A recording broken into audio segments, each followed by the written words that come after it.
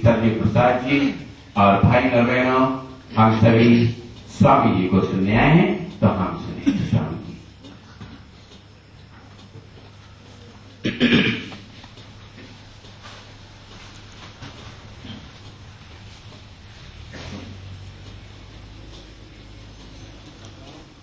अज्ञानतिमिरान्धस्य ज्ञानाञ्जनशलाकया चक्षुरुन्मीलितं येन तस्मै श्रीगुरवे नमः।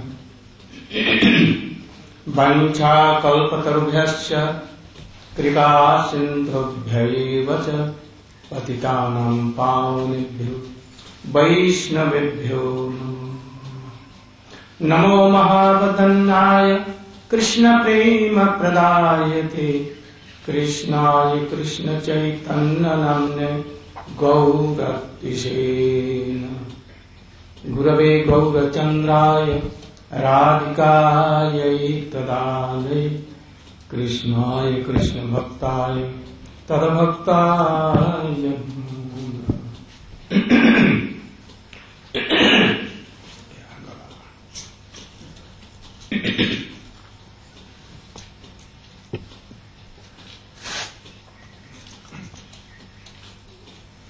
मैं सबसे पहले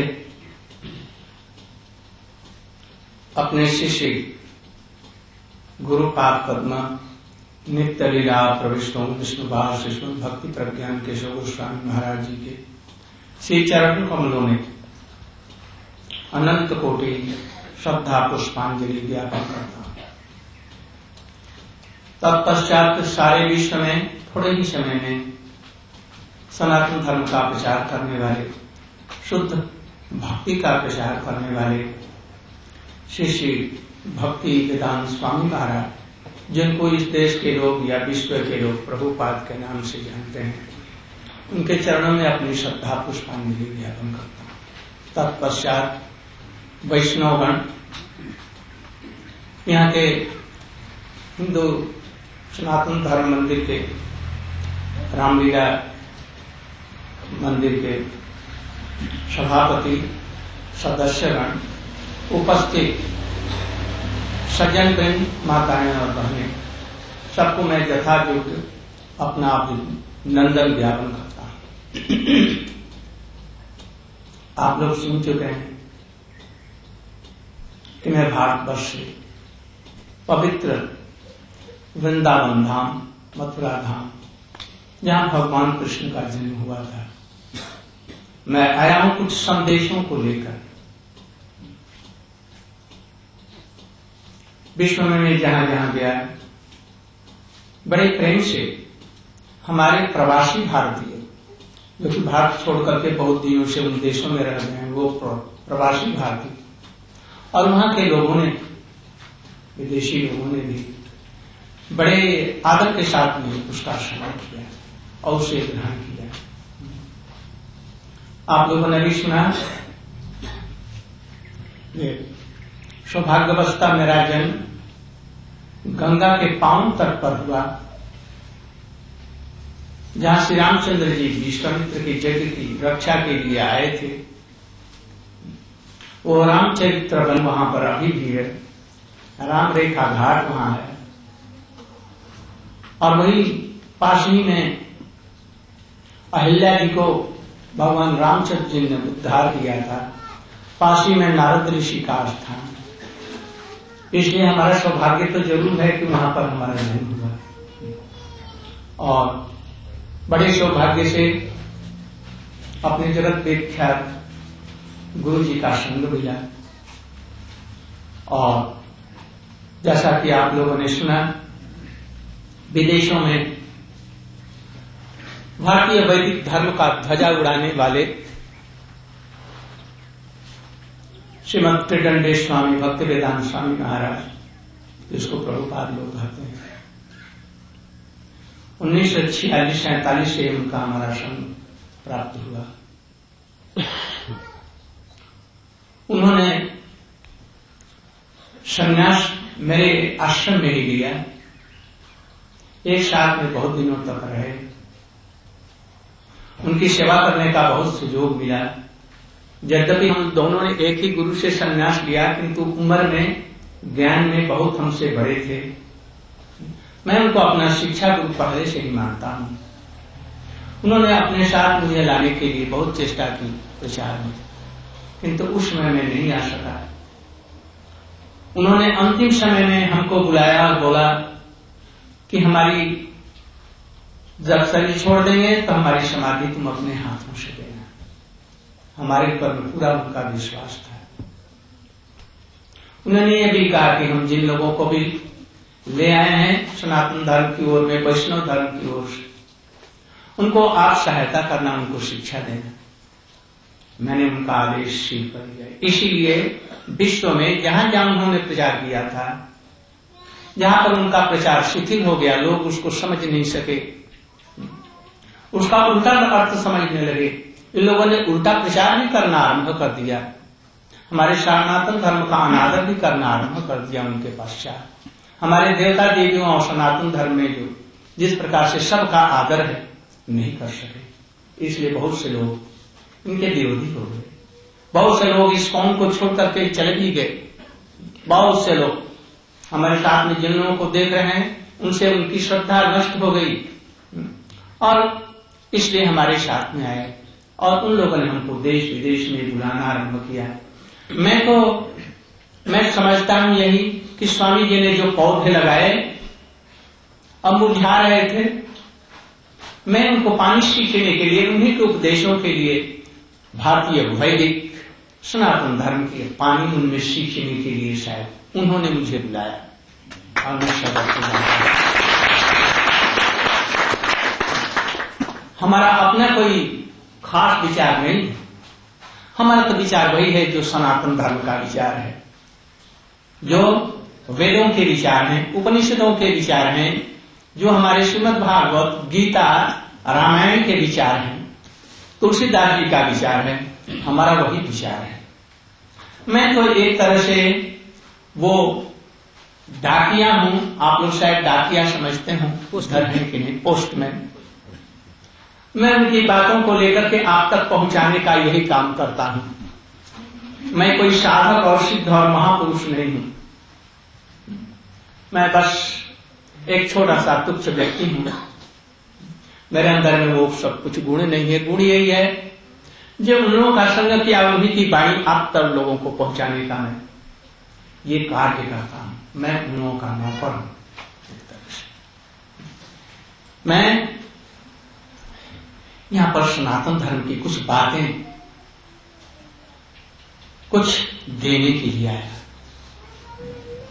हमारे भारतवर्ष में जानता हूं कि हमारे यहाँ के राष्ट्रपति और प्रधानमंत्री और दूसरे लोग कथावाचक भी आते हैं देशों देशों में, कुछ पैसों के लिए आते हैं, किंतु हमारा उद्देश्य पैसे के लिए नहीं, इसके लिए नहीं।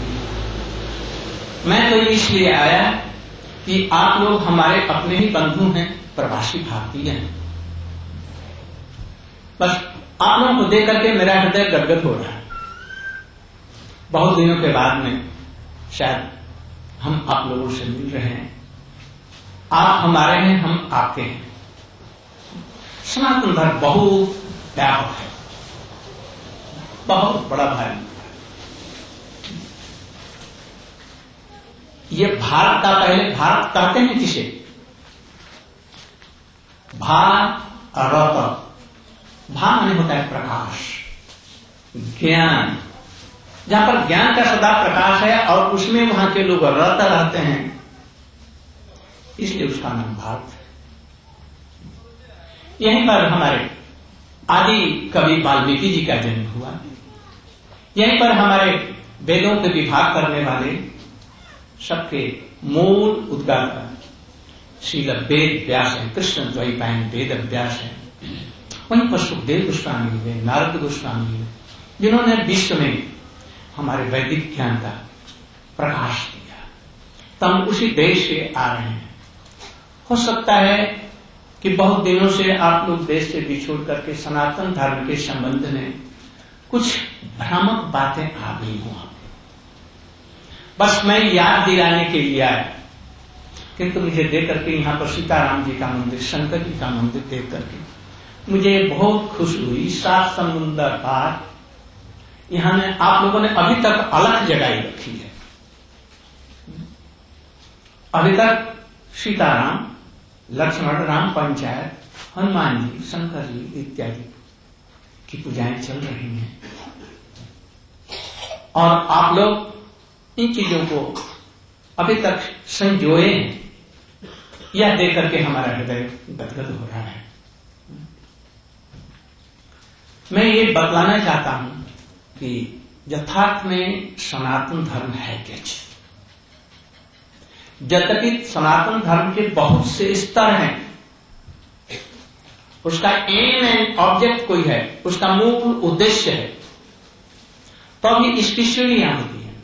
बहुत से लोग ऐसे कहते हैं अजी सनातन धर्म में तो बहुत से देवता देवियों की और बहुत से भगवानों की पूजा होती है और हमारे यहाँ एक अल्लाह खुदा की पूजा होती है, हमारे यहाँ एक ही गॉड की पूजा होती है, दूसरों की पूजा नहीं होती। अनन्य ये लोग नहीं हो सकते। ये तो हजारों समाज में ये बटे हुए हैं। ये इतने देवताओं की पूजा क्यों करते हैं, ये समझ में नहीं आते। समझ में आना जरा कठिन है जब तक कि हमारे हिंदू धर्म की, हमारे सनातन धर्म की बुनियादी बातों को लोग न समझ लें। हमारे यहाँ भी लाखों देवताओं और देवियों की उपासना नहीं है, एक ही की उपासना है। यही समझने का थोड़ा सा अंतर है। हम इसको आगे पीछे से हम यहाँ पर 4-5 दिन रहेंगे, उसमें धीरे धीरे धीरे इन विषयों को लेते हुए समझाएंगे। बहुत से लोग ये भी कहते हैं कि संसार के किसी भी धर्म में भगवान का कोई रूप और मूर्ति पूजा नहीं है, केवल ये सनातन धर्म पत्थर की पूजा करते हैं, सोने का मूर्ति बनाते हैं, पत्थर की मूर्ति या पीतल की मूर्ति और उसकी पूजा करते हैं, जिसको गजनवी ने कितनी बार, 11 बार न 17 बार उनको मूर्तियों को तोड़ करके चौपट किया है। उस मूर्ति ने क्या रखा। किंतु ये लोग भूत पूजा करने वाले हैं सनातन धर्म में। इसका भी मैं उत्तर दूंगा।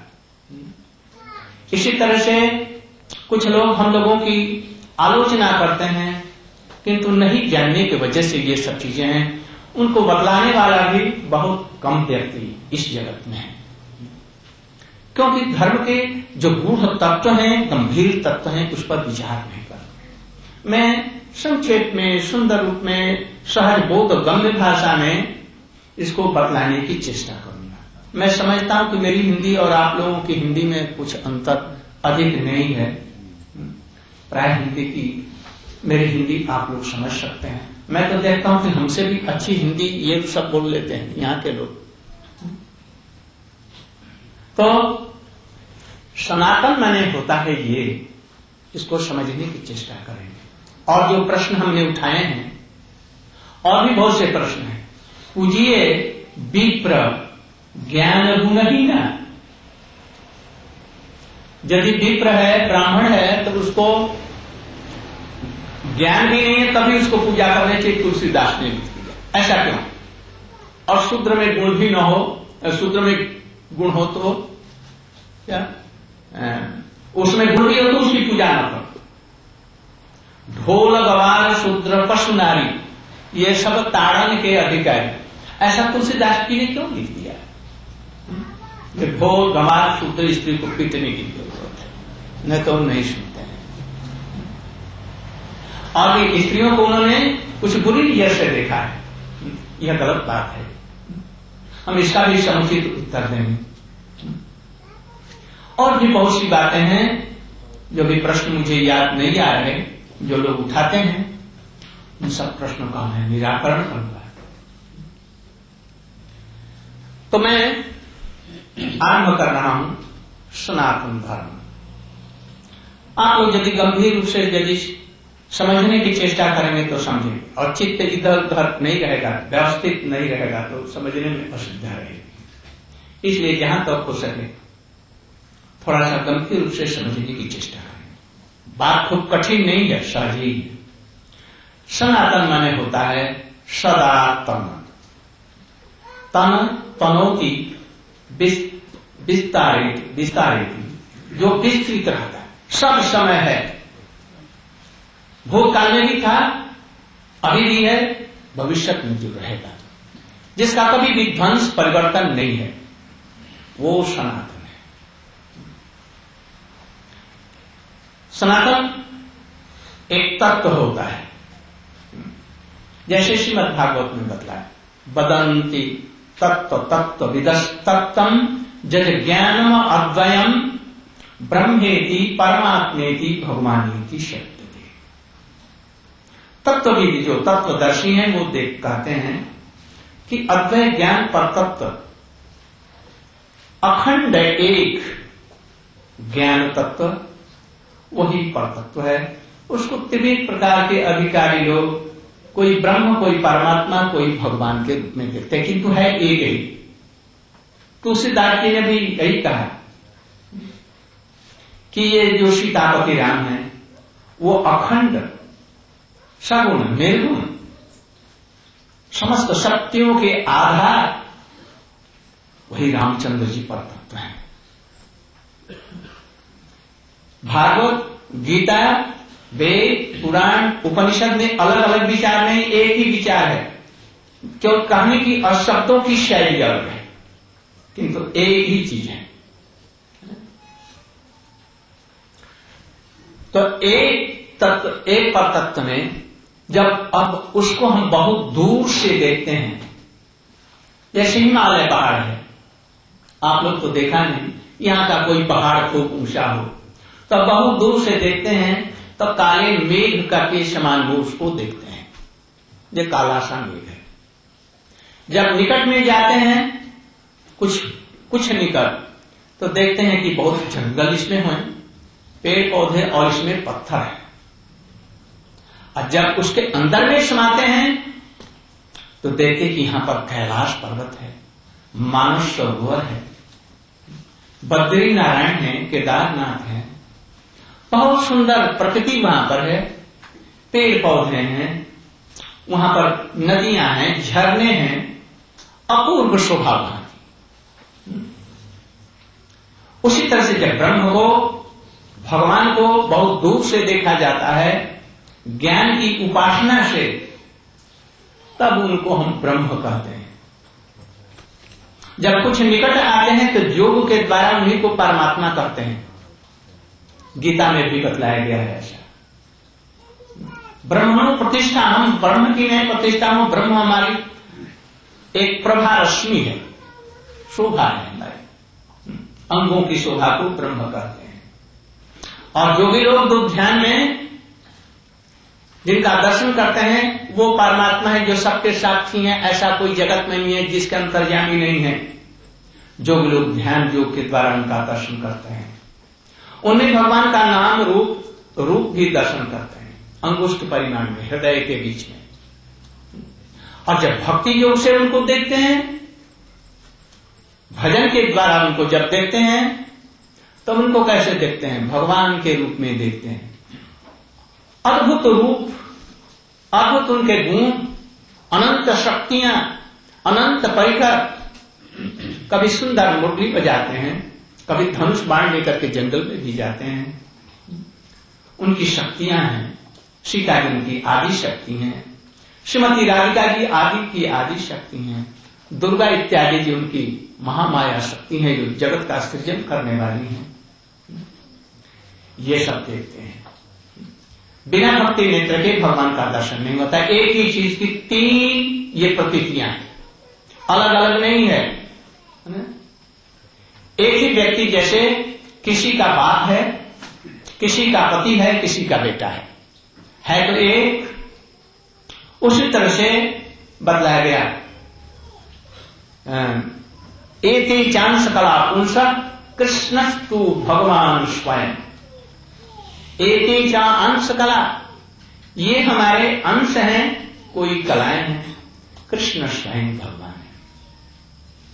थोड़ा सा ये विचार करके देखेंगे, यहां पर अंश कला कहा गया है। ये अंश कला हमारी धारणा के रूप में नहीं। श्री रामचंद्र जी सूर्य वंश में आए तो सूर्य की कितनी कलाएं होती हैं? 12 कलाएं होती हैं। द्वादश, इसलिए द्वादश कला में वो परतरुण है। और कृष्णचंद्र जी आए चंद्रवंश में, उनकी 16 कलाएं होती हैं। एकम, दो, तृतीया, चतुर्थी, पंचमी, षष्ठी, सप्तमी, अष्टमी, नवमी, दसवीं, एकादशी, द्वादशी, त्रयोदशी, चतुर्दशी, पंचमी, पूर्णिमा। तो ये चंद्र जो हैं, जो हम अलग अलग रूपों में देखते हैं, एक ही चंद्र को हम पृथ्वी के घूमने से, सूर्य के घूमने से, चंद्र की छाया पड़ने से, ये अलग अलग में चंद्र की छाया दिखती है, किंतु वो सब समय परिपूर्ण है। एंगल ऑफ विजन का एक केवल अंतर है, किंतु चंद्र एक ही चंद्र में ये सब दिखती हैं, इसलिए चंद्र अलग नहीं हो गया। ऐसे जो कृष्ण हैं, राम हैं, बराह देव हैं, कल्कि देव हैं, भगवान के जितने अवतार हैं, ये सभी भगवत तत्व हैं, कोई छोटा बड़ा नहीं है। उपासना की दृष्टि से एक ही को हम इस रूप में देखते हैं। पूर्णम इदम पूर्णम अदः पूर्णात् पूर्णम उदच्यते पूर्णस्य पूर्णम आदाय पूर्णमेव शिष्यते। सभी पूर्ण है, इन्हें संक्षेप में बतला रहा। अब इस चीज को समझने के बाद में ये समझिए कि तत्वतः एक होने पर भी एक परब्रह्म अथवा भगवान, वही कृष्ण, राम इत्यादि हैं, और उनसे असंख्य कोटि जीव ये सब प्रकटित हुए हैं, जो हम लोग हैं। जीव अनेक एक भगवंता, हम जीव अनेक हैं, और हमारे अंतर्यामी के रूप में हमारे हृदय में प्रभु सर्वत्र हैं। वो एक है, दो नहीं है। जीव हम अनंत हैं। इस अनंत जीवों को दो भागों में बांट दिया गया। जो वैकुंठ जगत में रह करके नित्य उनकी सेवा करते हैं, वो नित्य मुक्त है, इस जगत में वो नहीं आते। आते हैं तो जगत के कल्याण के लिए आते हैं, भगवान के परिकर के रूप में। जैसे हनुमान जी इस जगत के व्यक्ति नहीं, शंकर जी इस जगत के नहीं, वो प्रभु के परिकर हैं, प्रभु के साथ में आते हैं और इस जगत में रह करके जगत का कल्याण करते हैं। दूसरे जीव हम लोग हैं जो भगवान को भूले हुए, हम लोग जीव हैं। अब इन दोनों को कड़ियों को जोड़ने वाली जो चीज है, जो उस ब्रह्म पर ब्रह्म भगवान को और इन जीवों को जो कड़ी जोड़ती है, जो भाव जोड़ता है, इसका नाम है सनातन धर्म।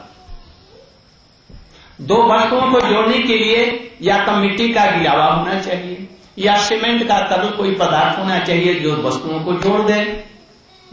इसलिए भक्ति योग कहा गया। जिस योग के द्वारा भगवान को जीव के साथ में जोड़ा जा सकता है, तभी उसका कल्याण। अभी थोड़ा सा हम लोग अलग हो गए हैं। वैकुंठ के जगत के जो जीव हैं वो जुड़े हुए हैं, उनको जोड़ने की कोई जरूरत नहीं, वो तो जुड़े हुए हैं भक्ति के द्वारा, उनकी सब समय नियमित सेवा करते हैं। किंतु इस जगत में हम लोग जो उनको भूल करके संसार में रचे पचे हैं, इस शरीर को ही हमने, स्थूल शरीर को, पंच भौतिक शरीर को छित जल पावक गगन शरीरा पंचरथित यह अदम शरीरा, इसमें अभी ये कपड़े के अंदर में हम हैं, इसमें जीवात्माएं हैं, एक एक जीव एक एक शरीर में, और परमात्मा उसके साथ में साक्षी के रूप में है। हम अभी बद्ध जीव कहलाते हैं। अब बद्ध जीव को भगवान से जोड़ने के लिए जो अभी यहां पर साधन भजन किया जाता है, वह सनातन धर्म की सीढ़ी है। पहले सनातन धर्म का पूर्ण चीज नहीं है, तो अभी उसको हम मान लेते हैं कि यह भी सनातन धर्म है। क्यों? सनातन धर्म तब होगा जबकि सनातन से सनातन का योग होगा, जब आत्मा के साथ में परमात्मा का जो योग है, जो कि वैकुंठ जगत में ही जुड़ा हुआ है, भगवान की सेवा करते हैं, वहां पर वह जो प्रेम है, वहां पर भक्ति नहीं कहा जाता, उसको प्रेम कहते हैं। उस प्रेम से उनकी सेवा करते हैं, ये सनातन धर्म है। वो प्रेम ही सनातन धर्म। इस प्रेम के द्वारा ही इस जगत में भी जब हम जुड़ते हैं, परस्पर प्रेम के द्वारा ही जुड़ते हैं। एक कुत्ता भी प्रेम से बुलाओ, तू कुछ डुलाता हुआ चला है, प्रीति ना करो नहीं आएगा, पत्थर लेकर के मारो वो भागेगा। यदि पति और पत्नी में प्रेम नहीं है तो पति और पत्नी का संबंध बेकार है।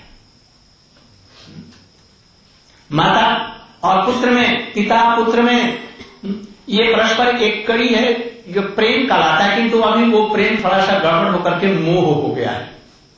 अभी वो प्रेम नहीं है। प्रेम में लेना देने का नहीं होता। प्रेम तो एकदम निस्वार्थ होता है। जीव से जीव का प्रेम नहीं होगा, जीव के साथ में मैत्री और प्रीति होगी। प्रेम और प्रीति में बहुत अंतर है।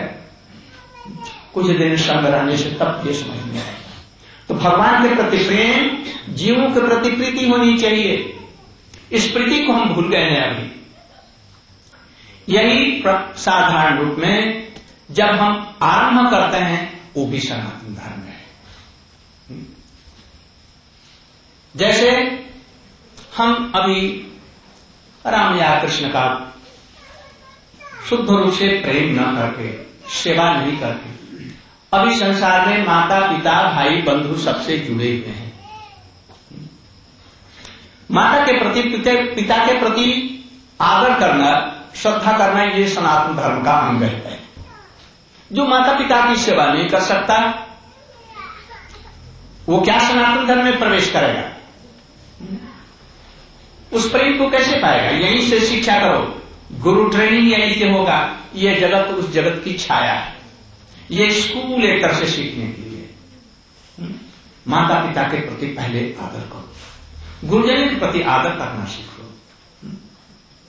पति और पत्नी में जैसे प्रेम रामचंद्र और सीता का दिखता है, उसे भी अधिक कृष्ण और श्रीमती राधिका और गोपियों में देखा जाता है। वही प्रेम हमारा आदर्श है। इसलिए प्रारंभ करो नीचे से, सब में प्रीति रखी जाए। इसलिए गायों के प्रति आदर हो, ब्राह्मणों के प्रति जो इस तत्व को जानते हैं, जिनमें ये गुण है, उनके प्रति आदर हो। देवताओं का भी यथा योग्य पूजन हो। इसको भी सनातन धर्म का अंग मान लिया गया। किंतु सनातन धर्म का पूर्ण प्रकाश ये नहीं है। इसलिए गीता में कहा गया, भागवत में, पुराण रामायण में ये बतलाया गया कि दो सनातन चीज है। ममई वांसो जीव लोके जीव भूत सनातन। एक सनातन क्या है? ये जीवात्मा। तुलसीदास जी कहते हैं, ईश्वर अंश जीव अविनाशी चेतन अमल सहज सुख राशि। जीव कौन सा है? कैसा है? ईश्वर अंश, राम का अंश, भगवान का अंश, चेतन। चेतन माने अज्ञानता क्या नहीं है, केवल ज्ञान ही ज्ञान है। हम लोगों में अज्ञानता है, आत्मा को देख नहीं पाते। किंतु जीवात्मा स्वरूपतः भगवान के तत्व को जानता है, माया के तत्व को जानता है। सबके प्रति उसकी प्रीति रहेगी मुक्त होने पर। अभी हम बद्ध हैं इसलिए नहीं समझ पाते हैं। ईश्वर अंश जीव अविनाशी। अविनाशी माने क्या? जिसका विनाश न सनातन है। यह बात ठीक नहीं है कि जीवात्मा परमात्मा में जाकर के लीन होकर के एक हो जाता है। यह हमारा सनातन धर्म नहीं है। जीव सनातन है, भगवान सनातन है, उनकी सेवा या भक्ति या प्रेम भी सनातन है। ये सनातन है। कुछ लोगों का ये धारणा है, कुछ लोगों की, जो हम अभी साधन कर रहे हैं, साधन करते करते हम ब्रह्म में लीन होकर के ब्रह्म बन जाएंगे। हम ब्रह्मास्मि, गलत इसका अर्थ ले रहे हैं। भगवान ये कहते हैं कि मैं ब्रह्म हूं, तुम कैसे कर सकता?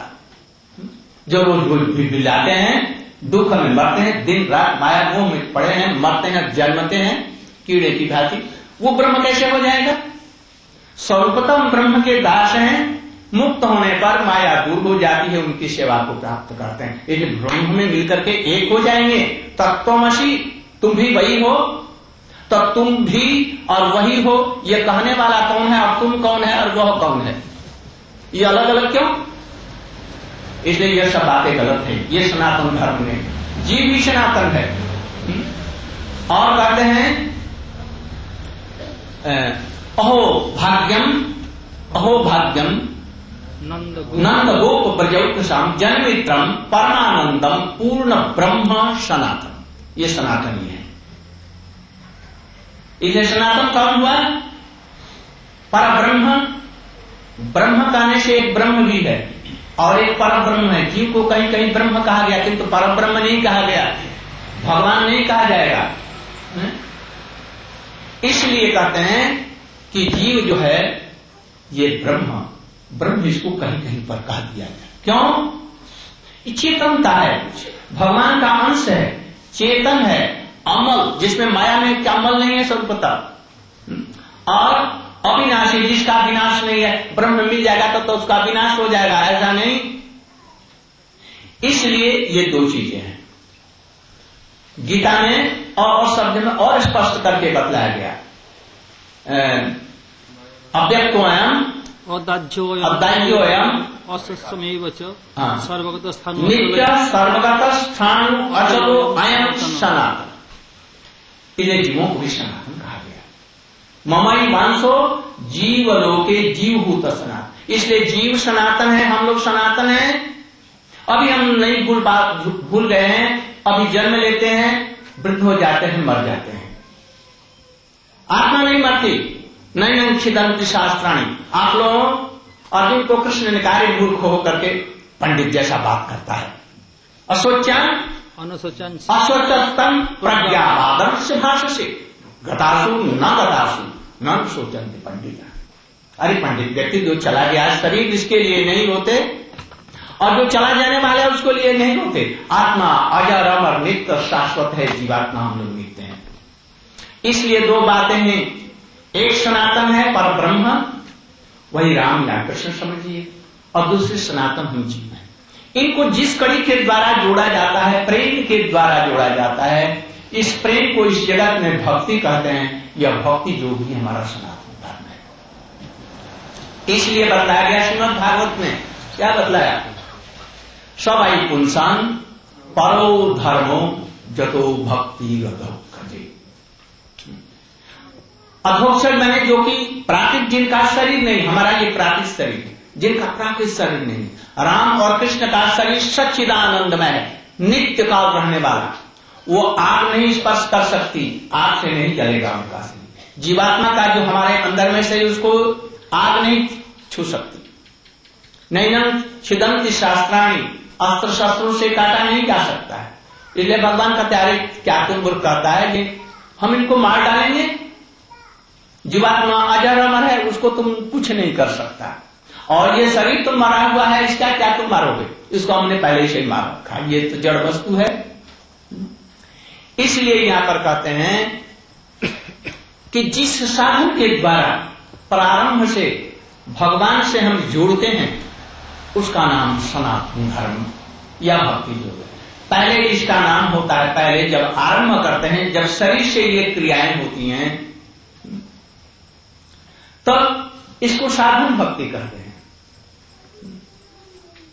प्रारंभ में जैसे कि हमने बतलाया था कि कॉलेज में या स्कूल में बहुत से क्लास होते हैं।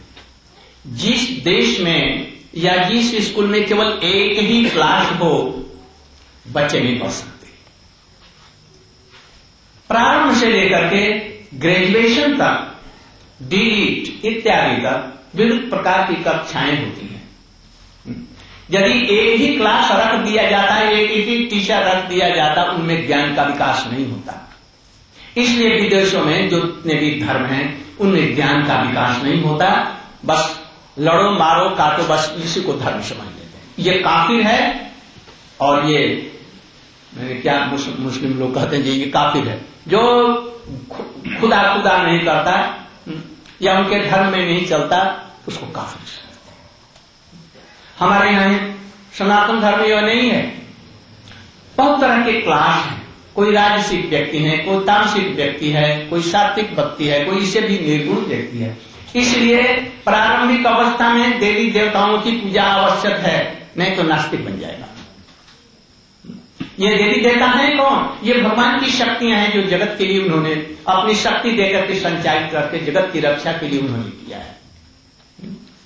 गणेश जी को रखा है वाक शक्ति के अधिदेवता, सरस्वती को रखा है, उसी तरह से धनदात्री के रूप में रखा। दुर्गा जी का दुर्ग संसार रूपी दुर्ग की रक्षा करने के लिए दुर्गयत्री हैं, इसलिए अपनी उनमें शक्तियां दी हैं।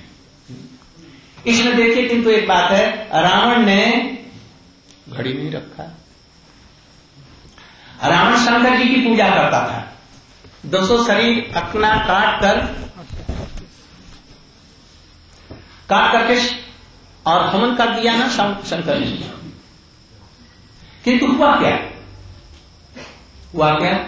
राम का द्रोही बन गया।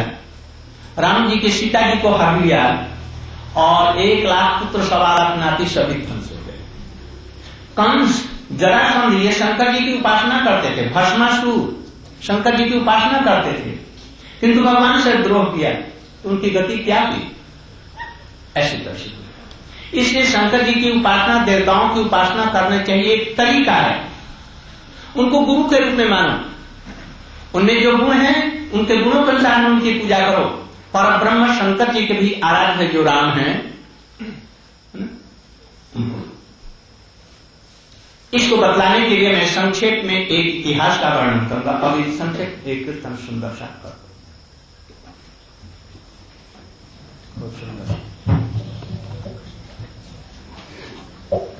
जो सभी लोग आ सके। श्री राधा रमण हरि गोविंद जय जय राधा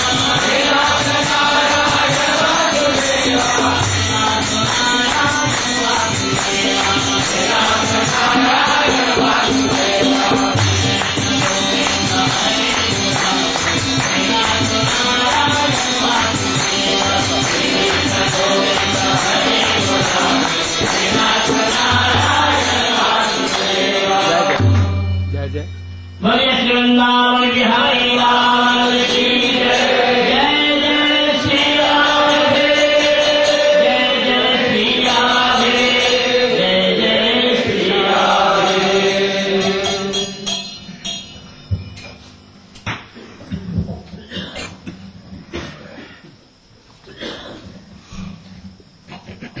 मैं अपने प्रसंग पर आ रहा हूं जिसमें बहुत तरह की शिक्षाएं हैं उस वक्त।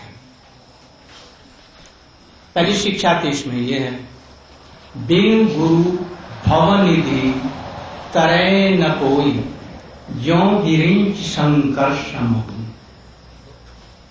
ब्रह्मा और शंकर जैसे भी तत्व ज्ञानी कोई हो, ब्रह्मा और शंकर के लिए नहीं कहा गया, वो तो वही है, उनके लिए नहीं, उनके समान भी कोई तत्व ज्ञानी बिना परमार्थी गुरु के हम सनातन धर्म के गूढ़ रहस्यों को नहीं समझ सकते और हम जीवन में सुखी नहीं हो सकते। इसलिए लौकिक गुरु रहने पर भी परमार्थी के गुरु का होना अवश्य संभावी है, जो समस्त शास्त्रों के तात्पर्य को समझने वाले हों, जो परब्रह्म की अनुभूति रखने वाले हों और संसार के मोह माया से दूर हो। ऐसे कोई गुरु सदगुरु मिले तो लौकिक गुरु को सम्मान करते हुए, यदि योग्य है तो ठीक है, सम्मान करते हुए परमार्थी गुरु करना चाहिए। बिना इसके ज्ञान नहीं हो सकता। इसलिए जितने भी आज तक भगवान को मिले हैं, जैसे अजामिल कैसा दुराचारी व्यक्ति, किंतु देखो कैसे भगवान को प्राप्त हो गया। किस प्रकार से हनुमान जैसे लोग, सुग्रीव जैसे लोग, बंदर भालू, भालू कौन, जामवंत जी, कैसे कैसे लोग भगवान को प्राप्त हो गए संग के प्रभाव से, गुरु के प्रभाव से। ये हमारे वाल्मीकि जी इतने दुराचारी थे, लोगों को मारने वाले थे, डकैतों के सरदार थे, कि जिनके संग्रह के लिए जनेऊ से कितने कुएं भर गए थे, कितने लोगों को मारा, जो कि राम राम उच्चारण नहीं कर सकते थे, किंतु नारद जी की ऐसी कृपा हुई उनकी गुरु की। उल्टा नाम जपत जग जाना, वाल्मीकि भय ब्रह्म समान, ब्रह्म समान। इसलिए परमार्थी गुरु की आवश्यकता है। ऐसा परमार्थी गुरु मिलने पर यदि उसको हम बात नहीं मानते, अवज्ञा करते हैं, उनसे झूठ बोलते हैं, तो कुछ गड़बड़ी हो जाएगी। अब इसको चलिए तुलसीदास जी कहते हैं, एक समय शंकर जी कैलाश से अगस्त जी से मिलने के लिए दक्षिण भारत में गए। साथ में सती जी थी, उमा जी नहीं, अभी उमा जी का जन्म ही नहीं, उससे बहुत करोड़ों वर्ष पहले लेकर के वहां पर गए। अगस्त ऋषि के आश्रम में राम की बहुत सी कथाएं परस्पर होती रही। कभी राम सुनते, कभी अगस्त जी सुनते परस्पर। कुछ दिन बीत गए। शंकर जी ने कहा, अब आदेश करें, अब मैं चलूं अपने कैलाश। तो लौट रहे थे, इतने में रामचंद्र जी त्रेता युग में अवतरित हो चुके थे और अपने पिताजी का वचन पालन करने के लिए वो दंडकारण्य में लक्ष्मण जी के साथ और सती जी के साथ में, सीता जी के साथ में आए थे। और वहीं पर रामचंद्र जी की सीता जी को रावण ने हरण कर लिया। रामचंद्र जी उस समय में विलाप करके पेड़ों से पूछ रहे हैं, हमारी प्यारी सीता जी को देखा?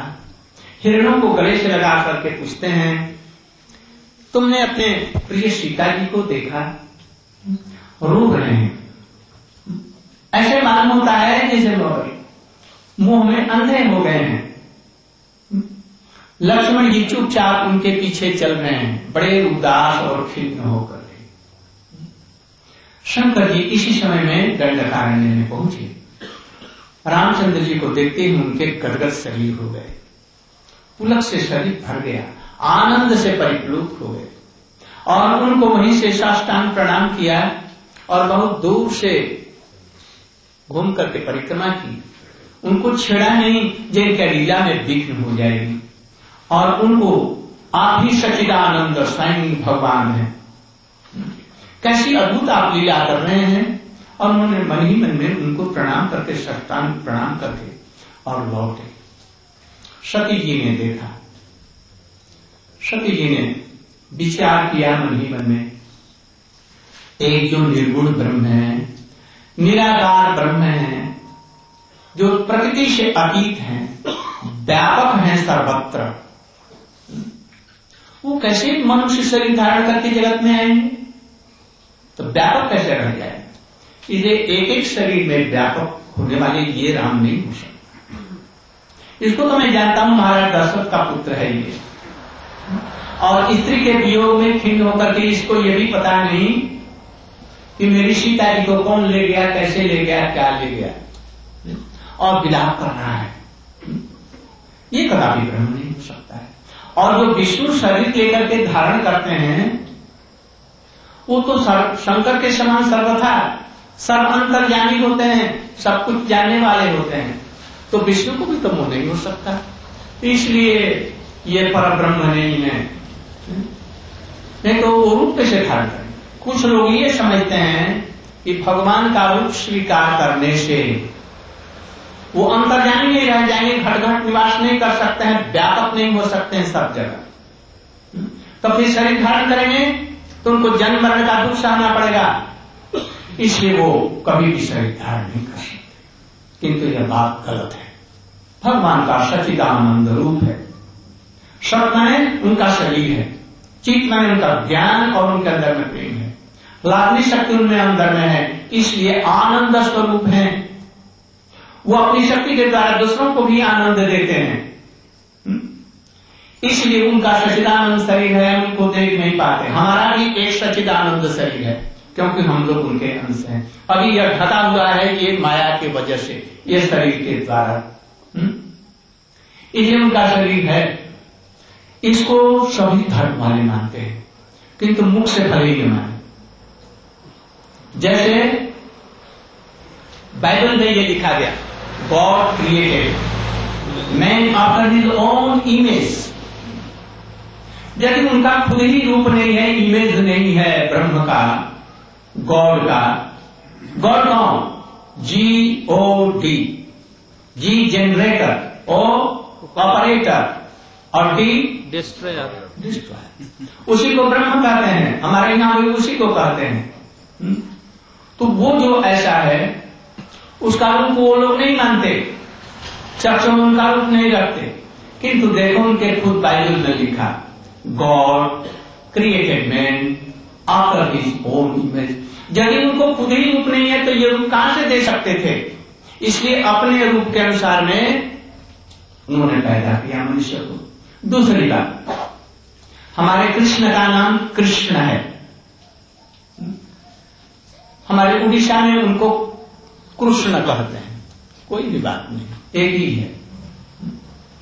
और उसको लैटिन भाषा में क्रिस्टस कहा गया है, क्रिस्टस उनको कहा गया, और वो क्रिस्टस से हो गए क्राइस्ट। और ये क्राइस्ट हुए कौन है कौन? ये कृष्ण है, इसलिए क्राइस्ट के बेटे जेसस हैं। तो किसके बेटे हुए? कृष्ण के भगवान हुए। ये सब जुड़े हुए हैं, लोग समझते नहीं इन चीजों को। नहीं तो फिर कृष्ण के बेटे कैसे होते? वो क्राइस्ट के बेटे ये कैसे होते? इसलिए जब बेटे हैं तो बेटे का रूप बाप के समान होता है। बेटा यदि है मनुष्य का शरीर तो उसका बाप भालू हो जाएगा, न सर्प होगा, आखिर निराकार ब्रह्म हो जाएगा। तो बेटा तो वैसा ही हो जैसा बाप है, बाप को रूप ही नहीं, बाप है सुअर, तब बेटा हो जाएगा मनुष्य। ऐसा नहीं होता। इसलिए उनका बेटा यदि जेसस है मनुष्य तो उसका बाप जो कृष्ण है उसका रूप नहीं होगा क्राइस्ट का।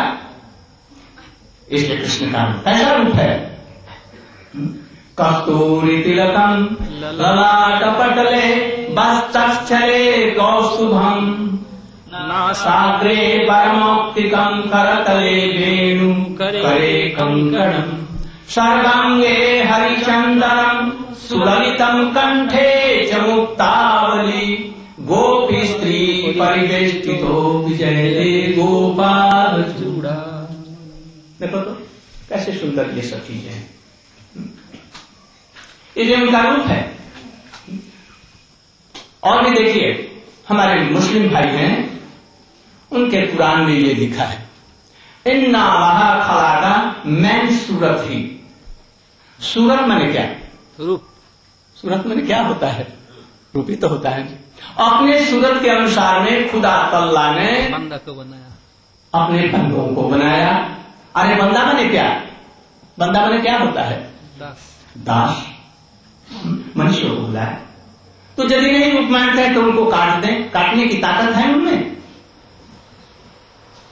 नहीं। इसलिए हमारे सनातन धर्म में जो बातें हैं वो सभी धर्म स्वीकार करने के लिए बाध्य हैं।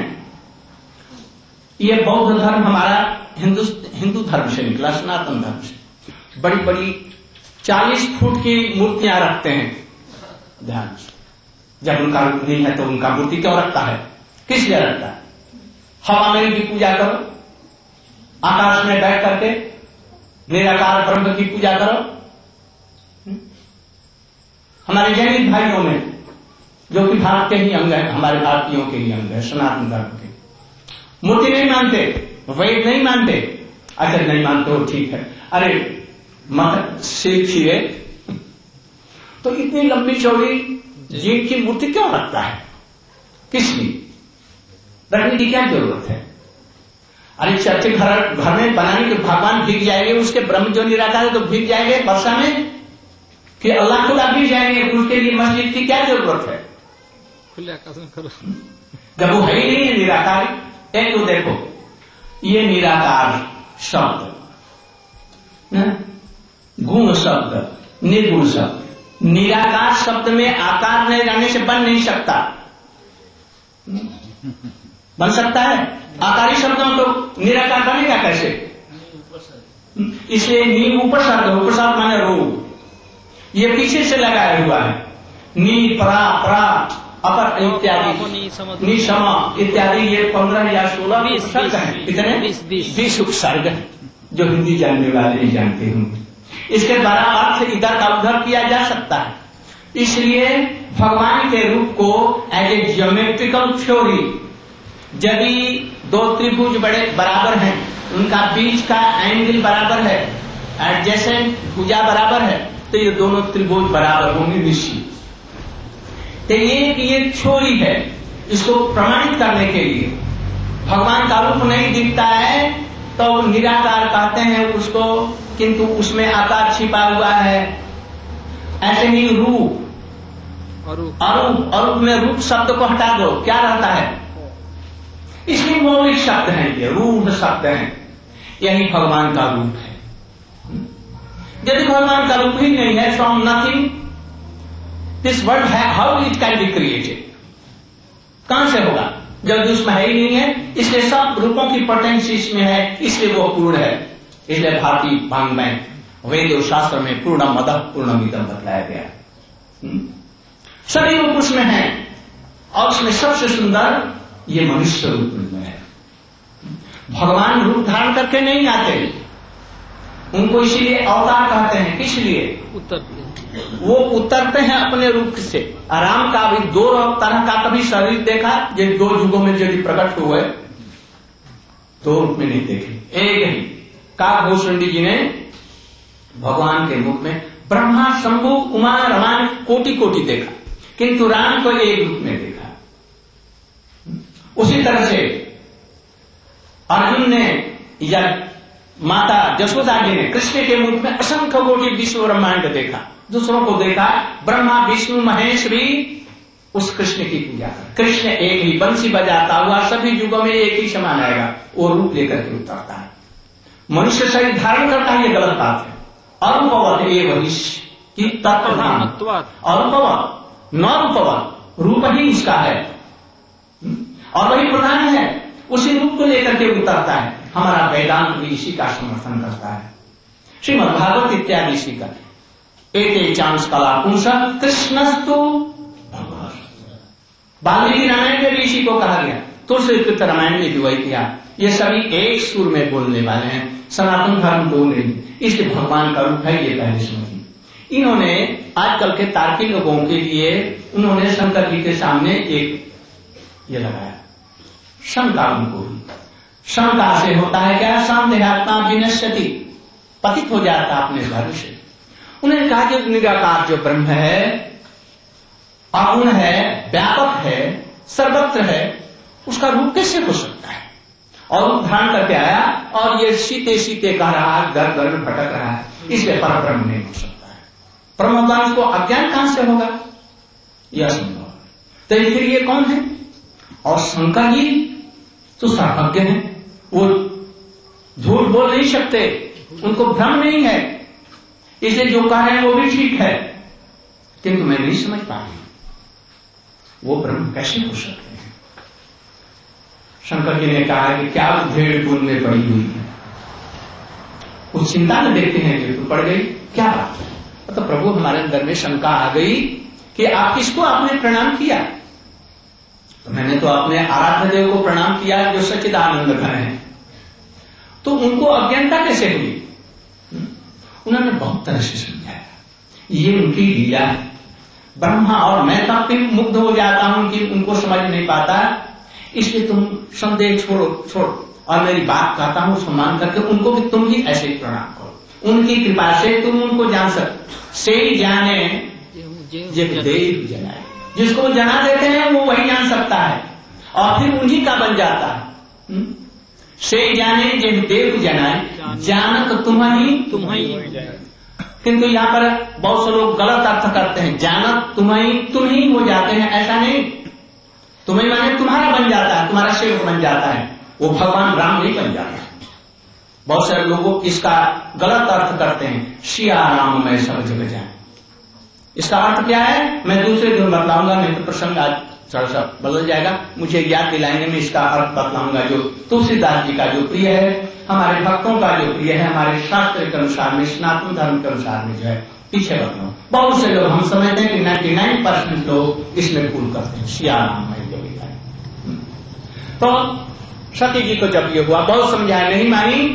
कथी तो परीक्षा ले लो हाथ में, हाथ में आप आरसी, क्या हाथ कंगन को आरसी, क्या हाथ में कंगन में आरसी में अर्थात दर्पण में ये देखने की जरूरत है। हाथ में देख लो, देखो यहाँ पर है, तुम परीक्षा कर लो।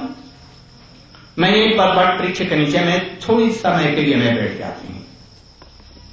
बैठ गए और भगवान का नाम थी। ओह, इसका दुर्भाग्य है, हमारे साथ बहुत दिन रही, बहुत दिन कथा सुनी, किंतु भगवान के संबंध में इसकी भ्रांत धारणा कैसे हो गई?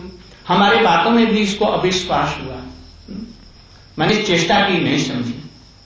जो भगवान का इच्छा हो गई, कोई है सोई जो राम और रची रहा को कर तर्क बड़ा विशाखा, जो होना है होगा, मैं क्या करूं? मैंने समझाने की चेष्टा की। आप अपने बेटे को समझाने के लिए चेष्टा करता है, नहीं मानता है तो क्या करेंगे? क्या करेंगे? छोड़ दें, जाओ। उसी तरह से उन्होंने छोड़ दिया। उन्होंने देखा जिसे क्या परीक्षा लो, ठीक है, यह राम सीता जी के विमोह में है, इसलिए सीता जी का ठीक अविकल रूप बनाऊं। और ठीक सीता जी का हरण के समय में जैसा रूप था वैसे ही एकदम सुंदर नक्शे सिख तक वैसे ही सीता का रूप बनाया और ठीक रामचंद्र जी के सामने गए। रामचंद्र जी मानो से सीता हार सीते कहते हुए उनको देख करके भी नहीं देखा, दूसरे रास्ते में चले गए इधर उधर। इन्होंने सोचा कि देखे नहीं शायद, वो फिर उनके सामने गए, उधर से उधर, फिर उधर से उधर राम चले गए तो फिर उधर गए। तो राम ने देखा इस पर कुछ कृपा करनी चाहिए, कुछ तत्व इनको समझा देना चाहिए। इसलिए झट एकदम सजग होकर के और गंभीर होकर के हाथ जोड़ करके बोले, माता जी आप अकेले यहां पर कहां भटक रही? हमारे सदा शंकर जी किधर चले गए? आप अकेले क्यों घूम रही? अरे ये कैसे जान गया? मैं तो सीता का रूप बनाया हूं और ये हाय सीता कर रहा, और हमको देख करके प्रणाम करके कहता है कि हे सती जी, आप शंकर को छोड़ करके कहां यहाँ अकेली घूम रही? ये कैसे जान गया? और जरूर ये ब्रह्म जान गया। हाथ जोड़ करके प्रणाम किया और आंख को खुला तो देखा क्या? अद्भुत देखा कि वहां पर केवल राम रो रहे हैं ऐसा नहीं देखा, वहां पर देखा कि उनके साथ में सीता जी बड़ी सुंदर भव्य रूप में विराज रही हैं और लक्ष्मण जी विराज रहे हैं। और जिधर देखा जहां देखा सर्वत्र ही सीताराम सीताराम सीताराम सर्वत्र देखा। देख करके चकित हो गई, ये क्या है? मुझे और कुछ नहीं दिखाई पड़ता, बस जिधर देखता हूं सीताराम सीताराम सियाराम में भगवान ने दिखला दिया।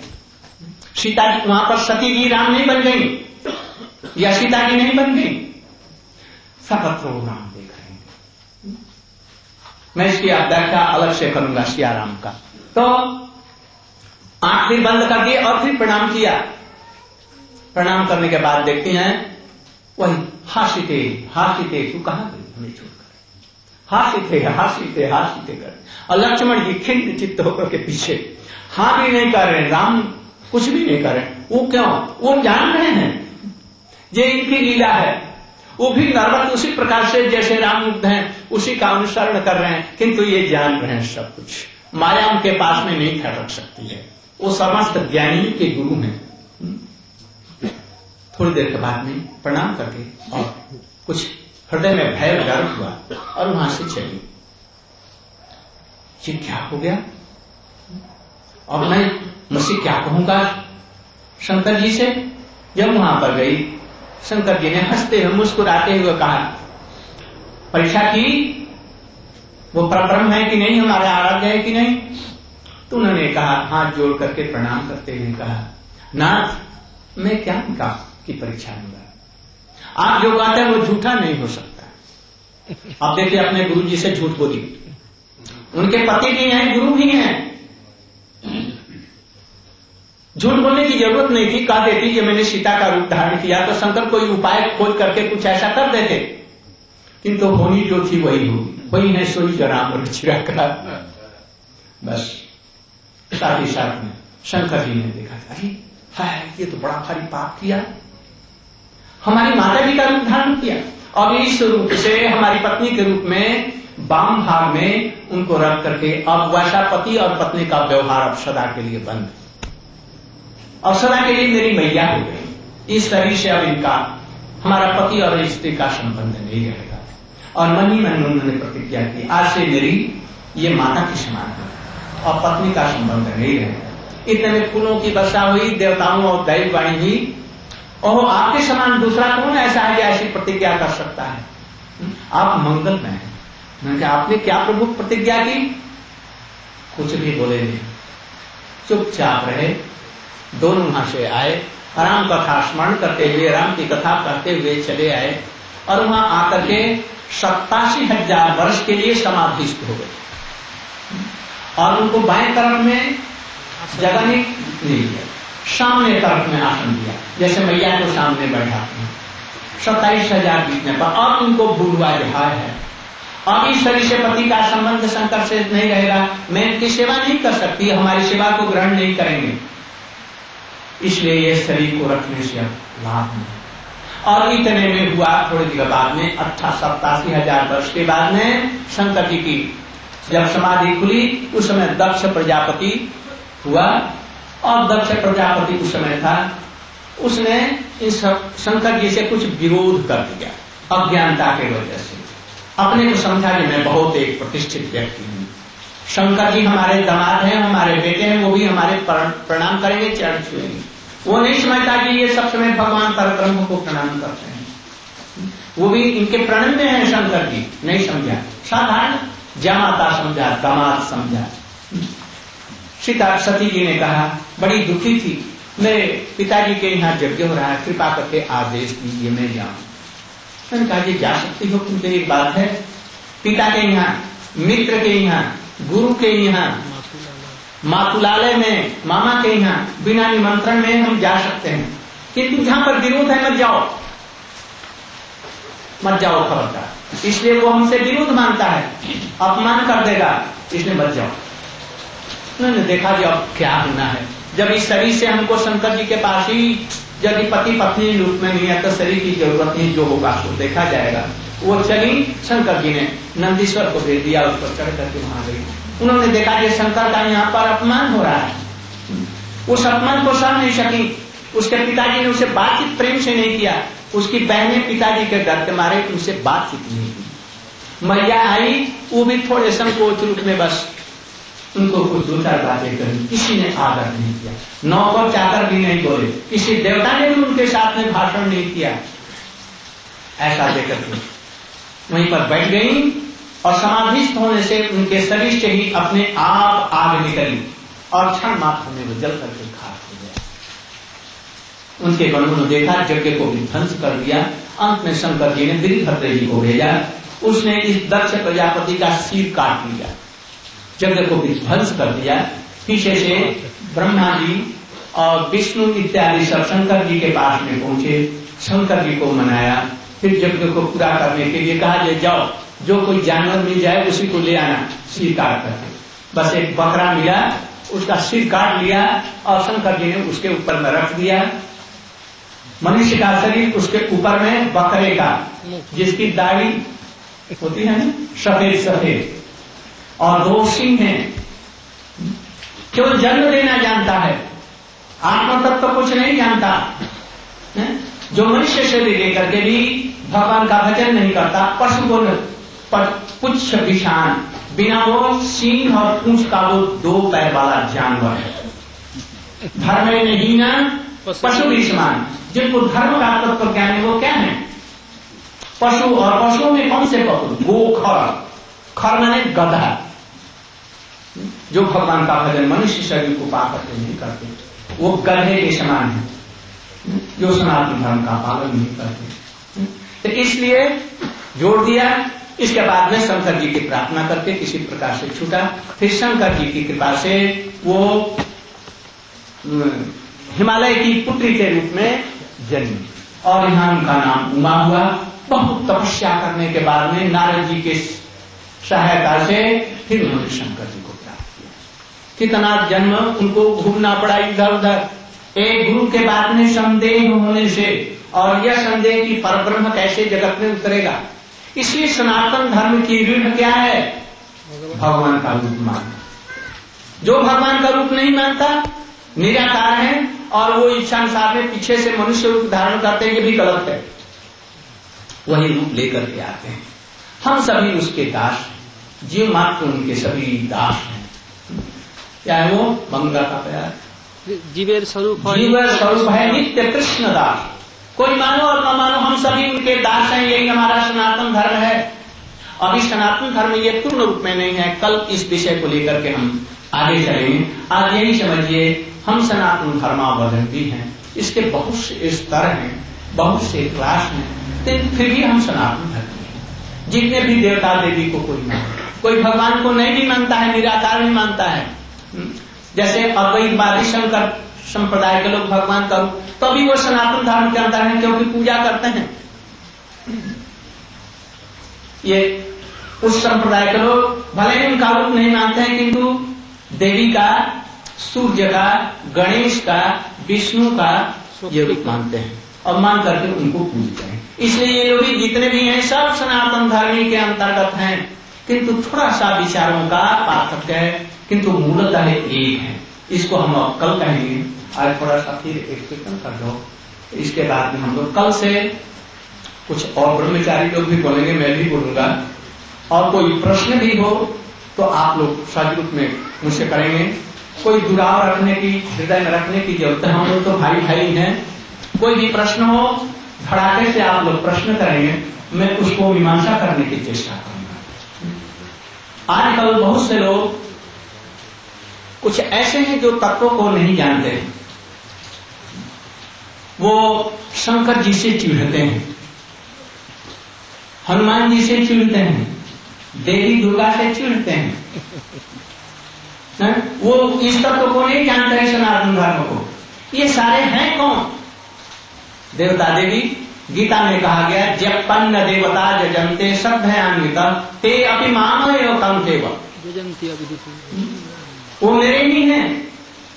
वो जगत के व्यापार के लिए उन्होंने अपनी शक्ति को उनमें संचरित किया है जीवों में, तब वो देवता जी। विशेष करके दुर्गा जी, हमारे शंकर जी, ब्रह्मा जी, विष्णु जी, ये जीव तत्व जैसे नहीं है। इसलिए यदि इनकी कोई पूजा करता है गुरु के रूप में तो ये गलत बात नहीं है, इसको लोग नहीं समझ पाते। हम शंकर जी को देखते हैं, यदि विष्णु के रूप में, भगवान के रूप में पूजा करो तो गड़बड़ हो जाएगा। उनको किस रूप में लोग? जगत गुरु के रूप में। पार्वती गुरु। कल और भी इसके विषय में हम विशद रूप में बतलाएंगे। आप लोग भस्मासुर का जानते हैं, कल उसकी भी हमने कथा उसकी पहनी है। इस तरह से हम बतलाएंगे कि कैसे ये सनातन धर्म में सबको यथायोग्य सम्मान दिया गया है। एक तीर्ण को भी, एक चीटी को भी सम्मान देने की बात है। इसलिए कुछ लोग ऐसा नहीं करते, वो लोग तो वैष्णवों को भी सम्मान नहीं देते हैं, भक्तों को नहीं। उनके लिए मंदिर में जाना भी मना करते हैं, मंदिर में नहीं आओ। नहीं, कैसे हिंदुत्व का कोई, सनातन धर्म का कोई भाव नहीं तो वो काम भक्तों को कभी, हमारे यहाँ भारतवर्ष में या आप लोगों के यहाँ मैं समझता हूँ, कोई भी अतिथि आ जाए, शत्रु भी हो तो घर पर आ जाएगा, उसको बैठाएंगे, उसका आदर करेंगे। कैसे पधारे हमारे लिए। और जो भक्त है उसका निरादर कैसे, जब मंदिर में नहीं जा सकते आप, तो भक्ति वहां कहाँ है? कुछ लोगों ने ऐसा समझा है जो हमारे जो शिष्य हैं वो हमारी प्रॉपर्टी है, वो हमारे भोग की बात है। प्रॉपर्टी जैसे जमीन जायदाद होती है, नहीं, जीव भगवान की प्रॉपर्टी है, उसका सेवक है, हम उसकी सहायता करके भगवान के चरण में पहुंचेंगे। ये हमारा सनातन धर्म है। इसलिए सबके प्रति हमारा आदर रहेगा। माताओं के प्रति, स्त्रियों के प्रति कभी भोग बुद्धि न हो, उनको माता समझो, अपनी पत्नी के अतिरिक्त माता समझो, बेटी समझो या बहन समझो। यदि ऐसा नहीं करोगे तुम्हारा वंश अवश्य भागी। भारतवर्ष की जो अधोगति कुछ आज हो रही है, इसी कारण उचित सम्मान उनको नहीं दे। और स्त्रियां भी कुछ ऐसी हैं लापरवाह, वो पति के समान अपना बराबर का अंश चाहती,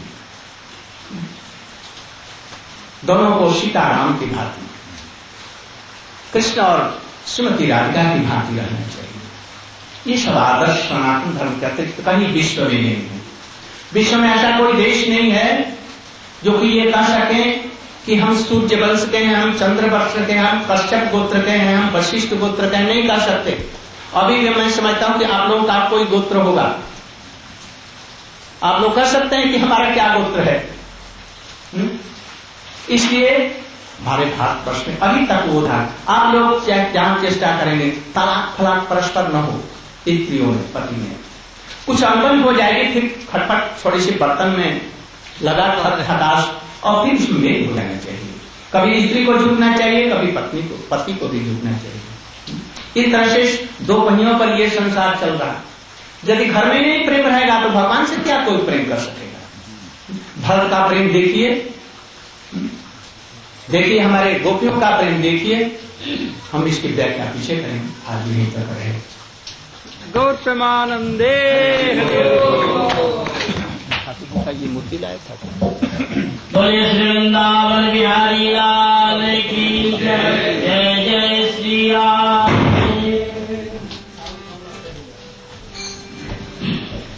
कन्हैया आ जाओ हमारी बाल टोली में, कन्हैया। सभी भक्त लोग बोलने की कोशिश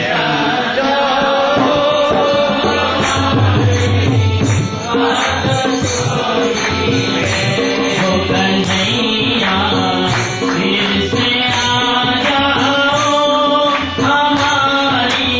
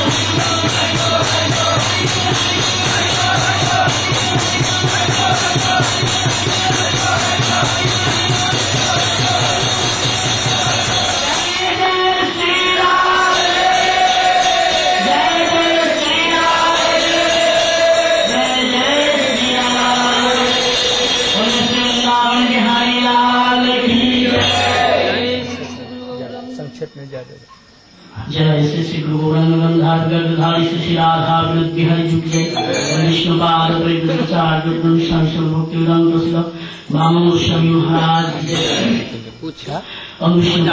हाथी कर दिले भालो महाराज जय विष्णु सुभाष भक्ति प्रज्ञान केशव सिंह महाराज की जय विष्णु भक्तिवेदांत स्वामी महाराज की जय जगत गुरु विष्णु सुभाष भक्ति सिद्धांत शास्त्री गोस्वामी ठाकुर की जय जय श्री गोपाल गुरुवर की जय वैष्णव वृंद की जय हरिनाम संकीर्तन की जय निताय गौर प्रेमानंद जय। आप लोग सब नीचे चल करके आरती की आते भक्त जय जय राधा।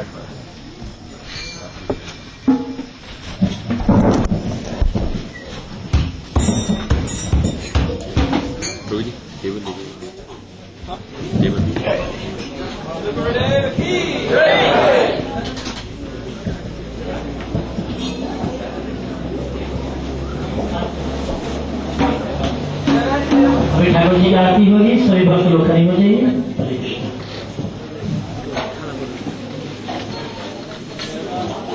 जय जय राधा कृष्ण युगल मिलन, जय जय राधा कृष्ण जय जय राधा कृष्ण युगल मिलन, जय जय आरती करे ललिता जी सखी गान, आरती करे ललिता मदन महल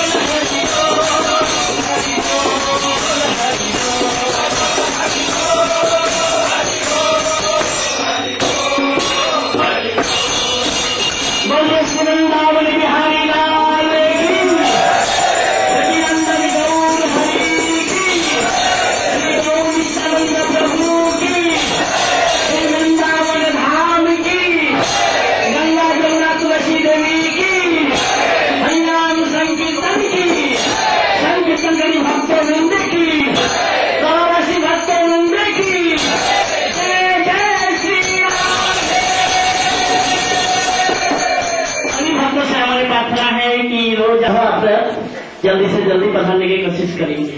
हरे कृष्णा, आप सब लोगों से प्रार्थना है कि बुक स्टॉल आपके बाएं हाथ पे इधर लगा है, आप भले ही ना खरीदिए लेकिन एक बार उनके विषय वस्तु का जरूर अवलोकन कीजिए। बहुत ही सुंदर सुंदर ग्रंथ हैं जो हमारे गुरु जी द्वारा लिखे गए और आसान है समझने के लिए। हरे Krishna. Srila. Oh, no, that's not. No, there's two classes. So good, just follow the path of the previous Mahajans or the previous spiritual authorities. No need to make up any new paths. Because many Indians have left this path for Sanatana Dharma, for newer and even newer paths.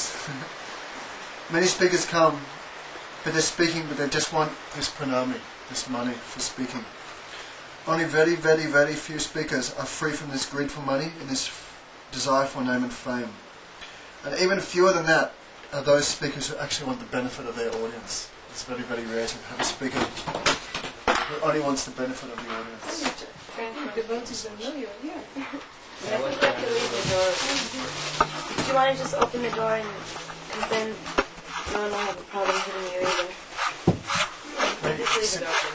You can just sit there. You don't want to sit there and you also could hear. We never hear anything. We're just working, nothing. There's so many people there. There's so much noise. Don't be shy, they want to hear too. It's not so noisy there.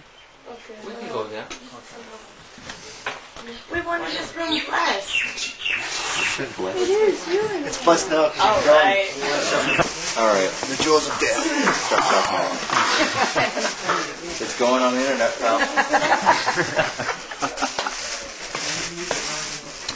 So Guru said that there's very few speakers who actually want the benefit of the audience. Then Krishnadas sang that funny kirtan, Teddy Bart, don't know what it was, but he kept on saying Teddy. Guru said, what is the meaning of Teddy? Teddy means crooked. Teddy also means yours. Teddy means crooked. So then Guru was laughing, saying, Krishna is very crooked. His speaking is crooked. His activities are crooked. His stealing is crooked. His Yamuna is crooked. His gopis are crooked. His Vrindavan is crooked. Everything about him is crooked. It says, but this song has very deep meanings. So that the Parabrahma Sri Krishna, this absolute truth, he's eating dirt, he's lying, he's stealing.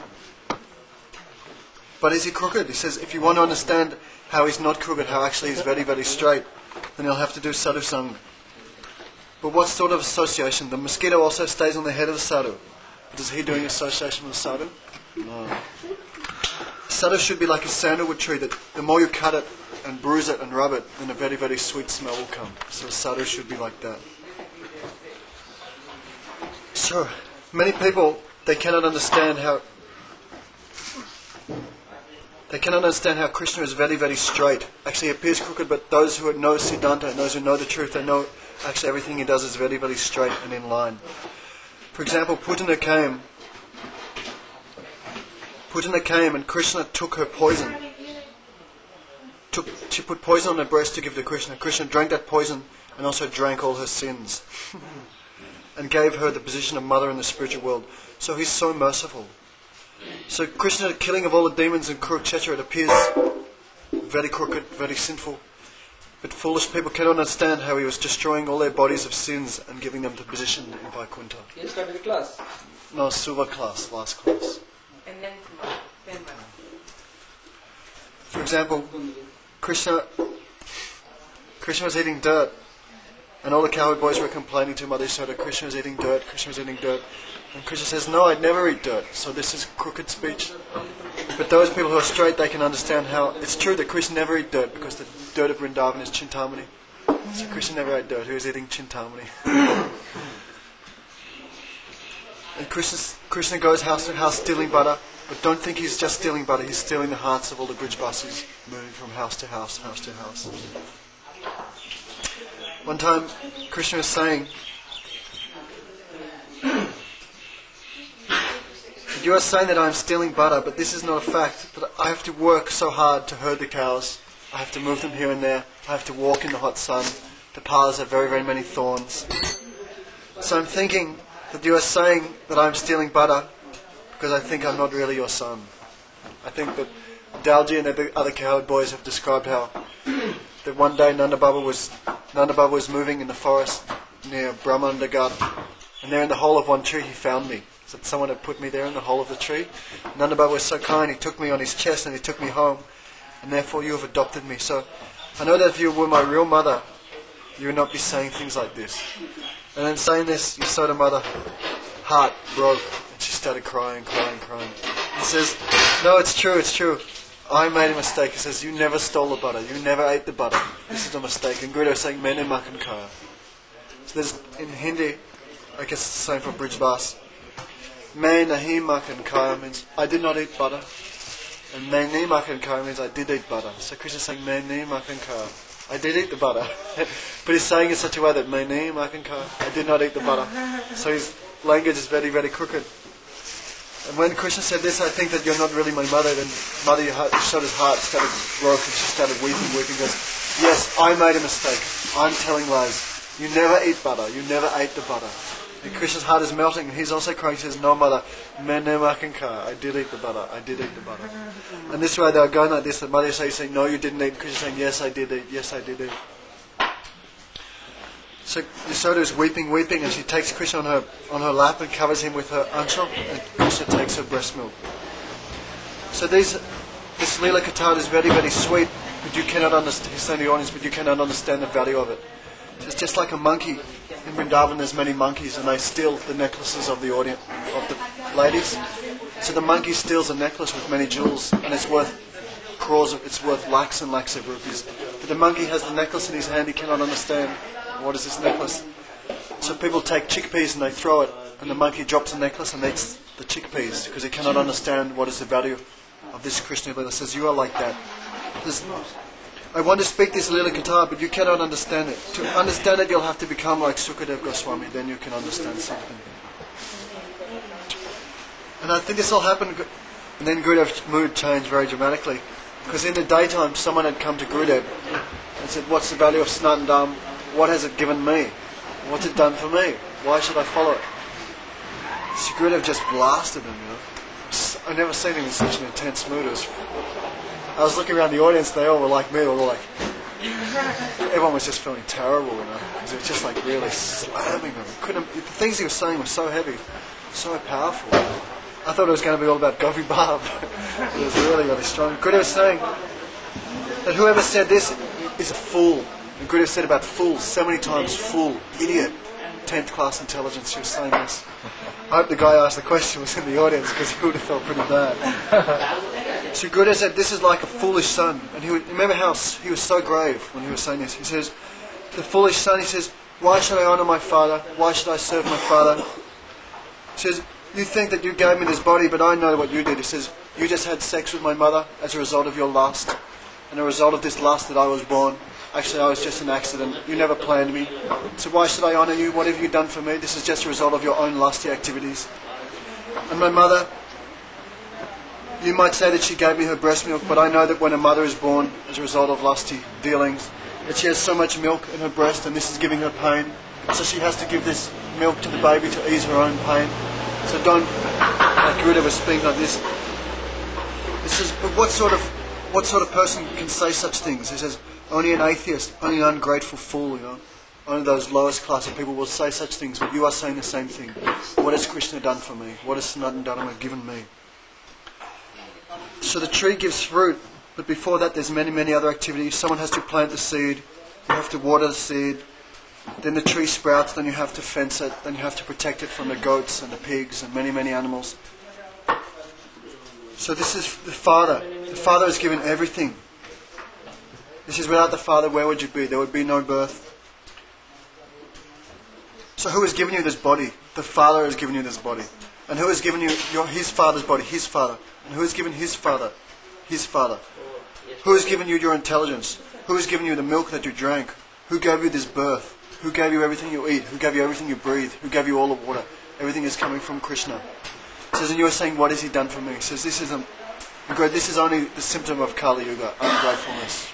He was just speaking so powerfully. It's really amazing. So our Guru Jana, our superiors, they are nourishing us, they are giving us everything. If there's no sun, there can be no wind. Without no wind, there will be no rain. Without rain, there can be no life. So Krishna is making everything there. Krishna is making everything. He's making the sun, He's making the wind, the rain. He's making the wheat, the fruits, the milk. He's given everything to you. And you are saying, what has He done for me? He says, this is only the most wicked sign of ungratefulness. You know? He's speaking so powerfully. You know? Everyone was just, at least I was. I felt horrible. So if you know the Father or you don't know the Father, still He has given you everything. So you must give respect to Him. You must honour Him. So Bhagavan is Satchidananda. He is a spiritual body. Sat means existence. Sat means Rup. Sat means qualities. Sat means form. Sat means activities. And Bhagavan has Chit, which is knowledge. Without knowledge, then we are stones. We will not know what is good, what is bad, what is happiness, what is distress. This is all coming from the Lord's Chit potency. Sat, Chit and Ananda. Ananda means that which gives happiness. So Bhagavan, by Satchidananda, He has existence, He has knowledge. And Ananda means He gives pleasure to His devotees. Satchidananda. Without this Ananda, nobody can live. Without this Prem, nobody can be happy. A dog, if you call it, if you give the dog food but you do not give it love, that dog will go. If you have a daughter, you might give her all facilities, but if you don't give her affection, she will go. So all jivas want this love. And this is only coming from Bhagavan.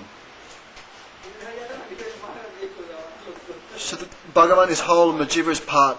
So the part can never become the whole. The son can never become the father. The jiva can never become God. This is complete foolishness. The jiva is never Brahma.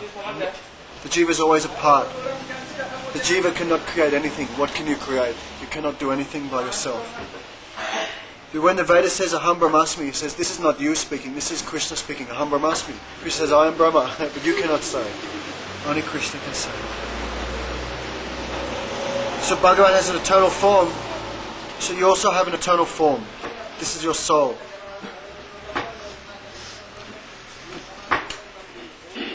And the swarup of the soul is to do prem seva to Krishna, loving service. But we are so small that we forget this prem. And this love and affection is misplaced in this material world. When oil is refined by a process, it becomes pure into petrol and kerosene and so many other things. So when the love of the soul is refined by the process of Nam Kirtan and Sadhusang, that pure love can flow towards Krishna. It says the oil that you take from the ground, it has to be refined by many processes. And when it's refined, you can give kerosene, oil, gas, petrol. So the soul, this love and affection the soul has, it has to be refined by sadhusanga and nam kirtan. Then it can purely flow towards Krishna. So God has given you this affection. He says it's in your hand like this. So this choice is in your hands. He's given you this independence. Where you will place your affection.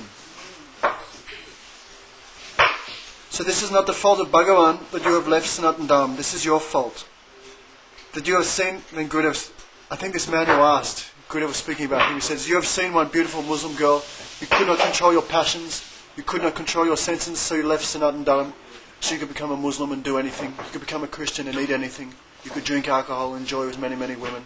That's why you've left Sanatan Dham, because you could not check yourself. This is not the fault of Bhagavan. He says, like a girl, she runs off with a boyfriend and she does many, many bad things. She goes, whose fault is this? Is this the parents' fault or your fault? It's the fault of that girl. So the fault that you've left Sanatan Dham is not the fault of Bhagavan, it's your fault because you could not control yourself. It's really strong. So people are running here and there looking for this love. But this love is here in Sanatan Dham in its fullest and most complete form. So everyone should be very, very strong. And then Gurudev said the most amazing thing. He says, I'm trying to give you my realizations. He says, but I have done a whole lifetime of Guru Seva and a whole lifetime of Nam Kirtan. He says, how can I explain what I've done to you? How will you explain it? He says, how can I speak my realizations to you? I cannot. It's impossible. He says, you'll have to do it yourself. You'll have to do sadhana. You'll have to do practice yourself. Then you'll understand all these things. That was amazing. He says, I spent my whole life in this line. How will I explain to you what I'm feeling? I cannot. He says, you'll have to do it yourself. Gurudev said before, someone eats a rasgulla, how can I explain to you the taste? You'll also have to eat the rasgulla, then you'll know. I remember one time in Delhi, I asked Gurudev, I came back from America and I said, There's two types of devotee, one who does bhajan and one who does preaching. So why is it like this? Why is it like this? And Gurudev says, are you mad? He says, if there was no taste in preaching, who would do it? He says, such a taste is there. But how I'll explain to you what is the taste. I'm eating the rasgulla, how will you understand what I'm experiencing? He says, you'll have to do it yourself. And he said, why are you thinking so many things? He just follow the same line as your Gurudev, Bas. Don't think anything else, just follow his line. That was one thing he says. Srila Subhananda Prabhu, he spoke about Damodar Leela. So do you want to hear that? Or? Yeah. Okay. So Subhananda Prabhu always speaks so beautifully. I just run through it quickly, we've heard it. Of course it's always fresh and sweet. You know? So Krishna is Brajabilas. He's the wealth of his devotees. And he's controlled by the prem of the Brijbasis. That the Supreme Lord, the Supreme Personality of Godhead has appeared in Vrindavan. And which sort of form does he appear in? He appears, he's completely naked. He has one small black thread tied around his waist with a few bells there jingling, ding, ding, ding, ding. He's appeared in this form. And he kills many, many big demons. At the age of 3 years old, at the age of 6 days, he killed Putana, who had the strength of 100,000 elephants. She was such a powerful yogini, so powerful. But she killed him. He killed Sakadasur, the cart demon. He killed Trinavata. He killed many, many big, powerful demons. But how did he kill them? Nobody could understand. None of the Brijbasis could understand how he's killed them. And Guru explains it. All the Brijbasis think Krishna cannot be God. Maybe God has entered. Maybe Narayan has entered into Krishna's body for some short time to perform these pastimes. And then he's left. But none of the Brijbasis could understand how these activities are going on. Bewildered by the Lord's Yoga Maya, they're thinking Krishna is just an ordinary boy. So Krishna is moving from house to house, stealing butter, stealing hearts, stealing yogurt, causing many, many disturbance all around Gokul. And the gopis there, all the gopis in the different houses only have one prayer. When will Kanhaiya come to my house? When will Kanhaiya come to my house? So in order to fulfill the desires of his devotees, Krishna is moving here and there, stealing, doing many, many activities all around the village of Vrindavan. And Krishna is eating the rotis, the chapatis, the butter of the Brijbasis. Why? The Brijbasis have only cooked those things for Krishna. So they haven't cooked it for their own children. They've only cooked it for Krishna. And they're praying, when will Krishna come and take next? When will he come? When will he come? So, on the pretext of Harikatha, all the residents of Vrindavan used to go to Yasodhama. Oh, what? Kanhaiya is such a bad boy. He's coming here stealing. And Mother Yasoda became disturbed. Why is he stealing? He says, we have no lack of butter in our house. We have 900,000 cows. There's no shortage of butter. But who is making this butter? It's all the paid servants of the house. So maybe they're not doing with correct meditation. So maybe the butter is sour. So Mother Yasoda said, from tomorrow I'll make with my own hand. So in the morning she got up early with her own hand. She milked the special cow. A very, very special cow. She got the best milk from the best cow. And with her own hand she churned that butter. That time Krishna was a small baby on the cot and he was hungry. And he started crying, oh ma, ma, ma, ma. And Mother Yasoda was so absorbed in serving Krishna that she could not hear the voice of Krishna. And Krishna is calling ma, ma. But she is churning the butter. And that time she's remembering Krishna Lila. Absorbed in Vatsalya Bhav. She's churning the butter. And she's completely oblivious to the world. She cannot hear Krishna's voice. She's forgotten the external world around her. She's just absorbed in remembering the Leelas of Krishna. So Krishna, with great, great difficulty, he got off his cot. With great, great difficulty, he's walking towards Mother Yasoda. And then she grabbed his cloth. He grabbed her cloth and she pulled him up to his waist and still began churning. And Krishna began to take the breast milk as she was churning. And that time she saw the pot of milk on the stove that she'd put on the stove. And Mother Yasoda as she was churning, the milk began to boil over and went onto the fire. And Subhananda said, the milk was thinking, we're going through this very, very quickly, The milk was thinking, Krishna, his hunger is never satisfied. But Mother Yasoda's breast milk is so vast that I'll never get a chance to serve Krishna because Mother Yasoda has so much milk in her breast. She was thinking the milk was thinking, I'll never get to serve Krishna. So he said, oh, it might as well commit suicide. So he entered into the fire. And Mother Yasoda that the Brijbasis, their hearts are so soft, they're always trying to push everyone else into the service of Krishna. That's a symptom of the... Bhaktisiddhanta Maharaj said that's a symptom of the non-devotee. He's always trying to keep everyone else from his Gurudev. He's trying to keep everyone away from the Guru. But the real disciple is always trying to push everyone else onto the Guru. That's the disciple. The difference between the Kali Chela and the Satchisha. The pure disciple is always trying to push everyone else to Gurudev. You take the glory. Gurudev should praise you. Gurudev should love you. And I'm not so important, I can stay in the back. So, if you want us to stay here, you'll have to be quiet. Didi? Didi, we can't hear. We might have to go in the room. So Bhaktisiddhanta Maharaj said that the symptom of the Kali Chela, or the disciple of Kali, he always tries and keeps everyone else away from the Guru, and he keeps himself in the front. But the real disciple, he tries and pushes everyone else to the service of Guru, and he stays in the back. So the Brijbasis, that's a symptom of the Brijbasis, they're thinking, I'm not so qualified to serve Krishna, everyone else should serve Krishna. So Mother Yasoda saw the milk trying to kill itself. She thought, no, why are you doing that? She said, you should serve Krishna. You're more important than me. You should serve Krishna. You have so much more love for Krishna than me. So she grabbed Krishna and by force put him down. And Krishna is so strong that when he grabbed Trinavata with the strength of 10,000 elephants, and she grabbed Pujana. They were both trying, child leave me, and they're trying to put Krishna down. And even though they were so strong, they could not do it. But Yasoda Ma, she saw the milk going, and Krishna was trying to stop her. No, don't. Why do you love the milk more than me? Why do you love the milk more than me? So he tried to stop Mother Yasoda. Mother Yasoda grabbed him and sit there and be quiet. With no strength, just sit there and be quiet. So this is the strength of Prem. It's much more stronger than Krishna. It can control Krishna. So even though Krishna maintains the whole universe, but still, compared to Mother Yasoda, he had no strength at all. This is Madhuja, the strength of that Madhuja Prem. So Mother Yasoda, she ran to the milk, and that time, and Gurudev also gave one class once. He's saying this is the symptom of real Prem and affection. They will have more affection towards Krishna's possessions than Krishna himself. Like Gurudev gave a class before he left, and one of the gongs was broken. And Gurudev said, this is not a symptom of bhakti, that you are not looking after the property of Guru and the property of Krishna. Because actually you should have more. If one has bhakti, he'll be very, very careful about the possessions of Guru. He'll be mamata. Mamata means mine. So if you cannot even have mamata, means possessiveness of the objects of Krishna, for Krishna's seva, the objects of Guru, where's your love for Guru? So Mother Yasoda, Gurudev said he had more affection for the objects that serve Krishna than Krishna himself. So she saw the milk, this is an object of service for Krishna. So she put Krishna down, and ran towards the milk. And Krishna became angry. I just came to drink my brother's breast milk, and she's neglecting me.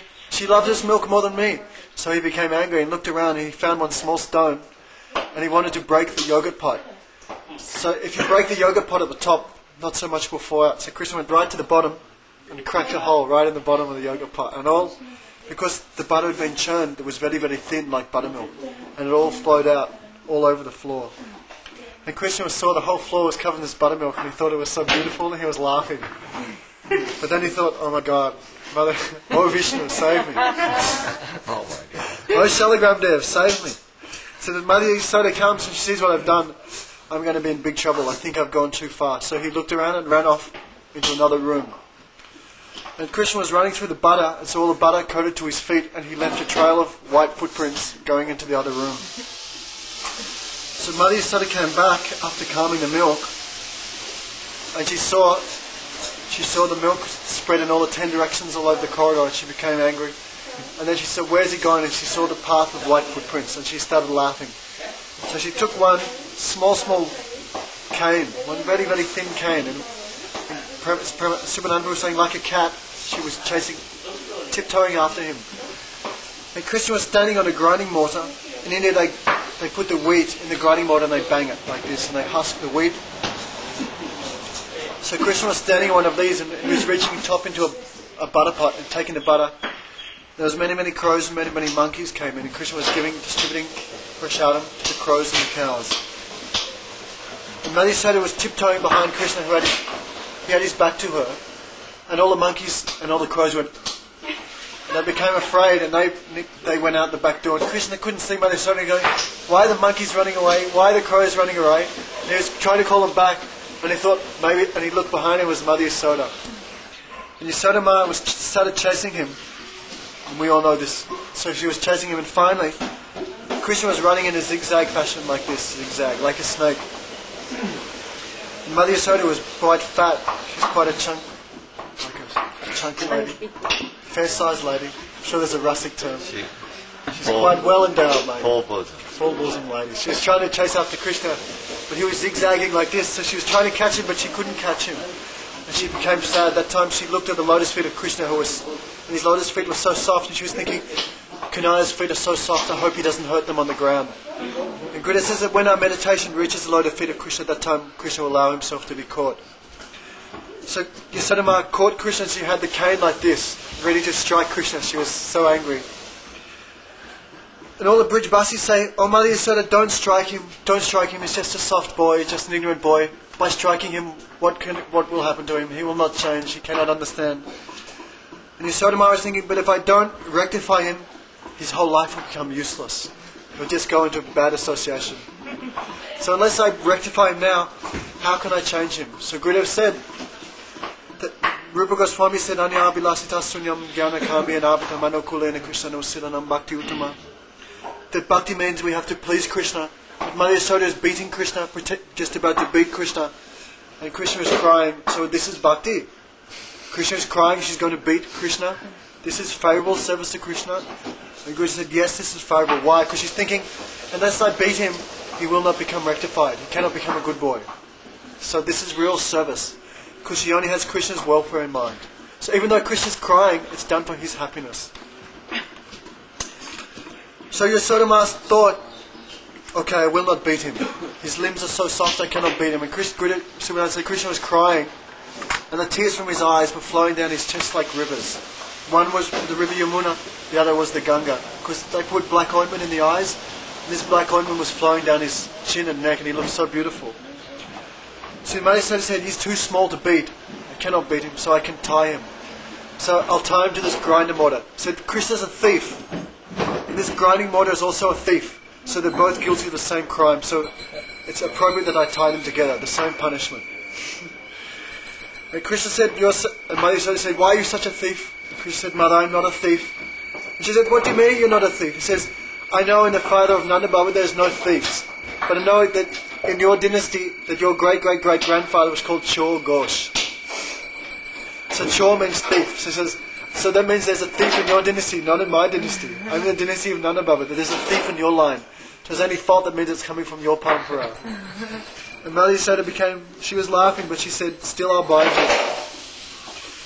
So she took a rope from her hair that had become undone after she was chasing Krishna, bound him by the waist, tied a loop around the grinding mortar, and run around Krishna's waist, but it became 2 inches 2 finger widths short.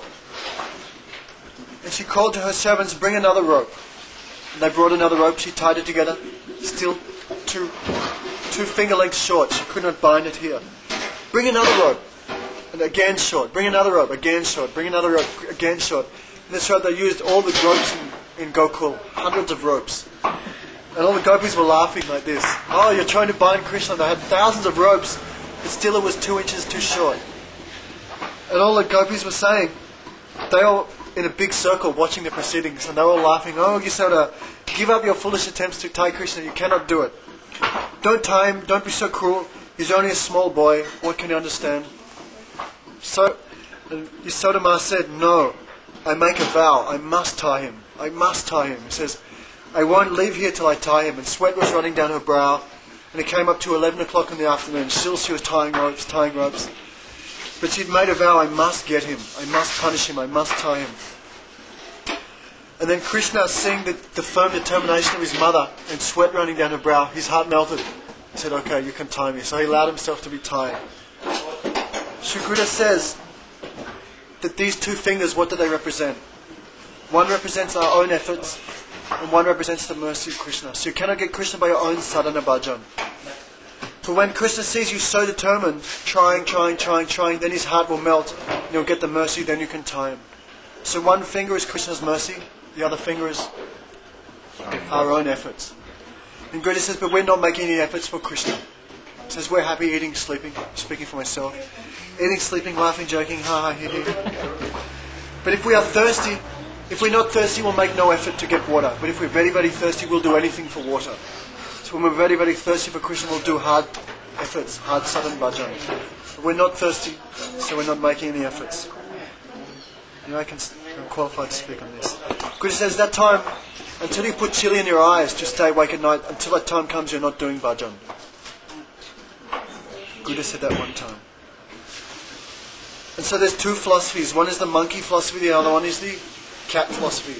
So what is the monkey philosophy? The monkey, if you see the way, the monkey just has to grab onto the mother by dear life.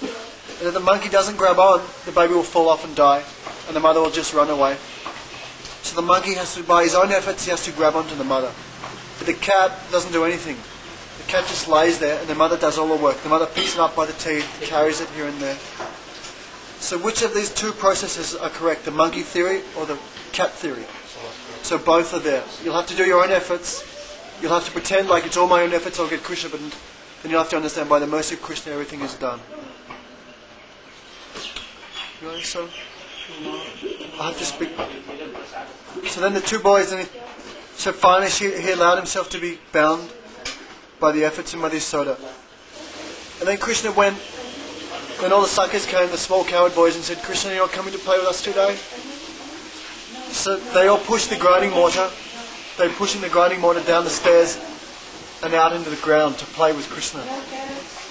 And all the boys were laughing, and Krishna was pulling this grinding mortar, and he pulled it between two trees, and these trees were Naligriva and Manigriva and Nalakuvera. In their previous lives, they'd been cursed by Narada Muni. That's the whole story, you won't get into it. So they'd been cursed to become trees. So Krishna was pulling this grinding mortar, and this grinding mortar became stuck between the two trees, and Krishna became very, very angry. And he looked at these two trees, what? You're stopping my Leela? You're stopping my Leela? And he gave them a very, very angry glance. And by that glance, the two trees fell apart. Actually, we can tell this pastime. There's a little bit of an extra pastime. That these two trees were in Nanda Baba's courtyard for many, many years. And Krishna was always touching them, always looking at them, always. They were seeing all the leelas of Krishna, but still they never got liberated. Why? They were there in Gokul, and Krishna was always with them, climbing up with them, pushing them, touching them, but they never became liberated. Why did they become liberated now? What is the meaning? So Pujapad Premananda was saying, that time when the grinding mortar stopped, the trees, Krishna became so angry, and he looked at them with great anger. You're stopping my Leela, you rascals? And he gave them that angry glance, that merciful glance. And that time they became liberated, when they got the special merciful glance of Krishna. So Premananda says, we've been in this temple 10 years, 20 years, 30 years, but we've never changed also. We're still so much nonsense in our hearts. Why? She says, when will that day come when we'll get that angry glance of Gurudev? The Gurudev with great anger, and he'll give us that merciful glance, then we'll change and become liberated. So we're just here in the ashram, working, praying for that day, when will Gurudev give me that merciful glance? So he was saying that as well. Then the two trees fell with a tremendous noise, and two great effulgent personalities came out. So that was the two boys, Nalagriva and Manukuvera. They became liberated by Krishna, they attained their forms. And that time they were praying, Krishna, we don't want to become demigods anymore. Please give us back our tree body. He says, we were happy in the tree body because we couldn't do any sinful activities and we could see all your leelas. So kindly don't give us and enjoy a body anymore. Just give us we want to stay as trees. Don't do that. Here we were staying at Gokul, we could see all your leelas, but now if we leave here, what will happen to us? And Krishna said, don't worry, and he gave them position. Their eternal spiritual bodies in the spiritual world as, what were they? Snigdhakanta and Madhukanta. Yes, Sivananda, ye aapka katha hai. Ye aapka Damodar Leela hai. So that time Madhya Soda became like a piece of wood. She became stunned because her boy had nearly been crushed. So Nanda Baba came and he said, he was in complete surprise. Oh, who has tied you? Who has tied you? Oh, mother has tied me. What? Yasodama has tied you? And then Nanda Baba became so angry. What? And he said, will I beat your mother? She's done such a thing? And Krishna said, no, no. And he grabbed his father's hands. Don't beat her, please. So Nanda Baba became so angry. You've done this to my son? What sort of mother are you? Is your heart like a stone? So he took Dalji and Kanaya, he took them both, and he went down to the river. And they were crying. They had such a shock. And he took them to the river, Yamuna, and they took bath there. And they were hungry, and Nanda Baba had some laddus in his pocket, so he gave them some laddus. He gave them some sweet sugar. And it approached 5 o'clock in the afternoon. And Nanda Baba took them outside, but he didn't go inside the house. And he stayed outside the house. And that time Rohini Ma was wandering, and Yasoda Ma was still standing there like a stone, in a stunned condition. And Rohini Ma, who's Yasoda Devi's like sister, co-wife, she came to Nanda Baba and said to Krishna, they said, won't you come and see your mother? He said, no, I won't go and see my mother. I won't go. And he said, but who will you stay with? Who will you sleep with? And Kanai said, oh no, first Dalji, Rohini Ma went to Balaram, Dalji Baya, and said, you bring Krishna to Mother Yasoda. And Dalji went to catch Krishna to bring him, because he's the older brother of Krishna, so he's got more power. So he went to take Krishna by force to his mother. And Krishna, he went to grab his hand, and Krishna slapped his hand away, like that. And became, no, don't touch me, leave me alone. And Dalji became surprised, oh, he's never done this before, he has more power today. So Dalji became afraid, he became surprised, Krishna has so much strength, and so he backed off, I cannot take him, he doesn't want to go. That time Rohini Ma came and said, Krishna, you want to come to Yasoda Ma, you want to come and see Ma? He said, no, I don't want to go, I'm not going. He says, but at night, who will you sleep with? He said, I'll stay with Baba. I won't go with Mother. He says, but who will you play with? I play with Dalji. I'm not going to Mother, I play with Dalji. He says, but what will you eat? He goes, I'll eat laddu and mishri. But Baba will give me many laddus, sweet laddus and sugar. I'll eat Baba's. Baba has many laddus. I'm staying with Baba. Then, what will you drink? There'll be no breast milk. He says, we have many cows. Baba will milk the cows, and I'll drink the milk. And she gave many arguments why you should come to Yasoda Ma. But Krishna said, no, I'm not going. And then Rohini Ma said, but what if she dies? What will you do then? What if she dies? What if she goes like this? What if she leaves? She didn't say die, but what if she goes? And Krishna hadn't thought of this. And Krishna started crying, Ma, Ma, Ma, Ma. And Rohini Ma took him on her lap and took him to Mother Yasoda, and Krishna was crying, Ma, Ma, Ma, Ma. Then, and Krishna was also crying, Yasoda Ma, seeing this, she also started crying. And she was like a stone. And this time Sivananda also was crying. Hare Krishna.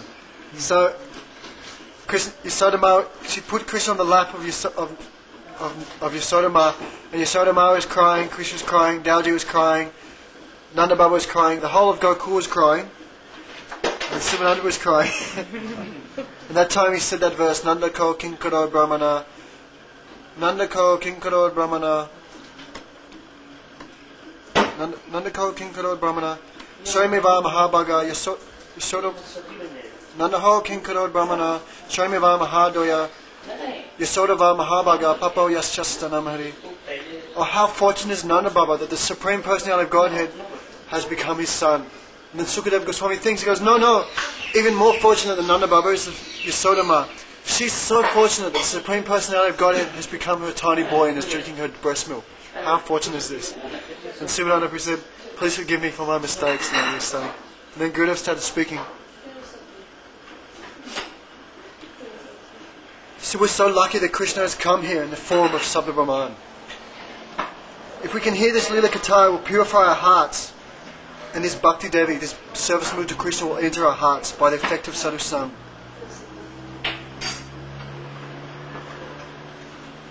So the devatas, the demigods, powerful demigods, they cannot get a chance like we can get in this human body.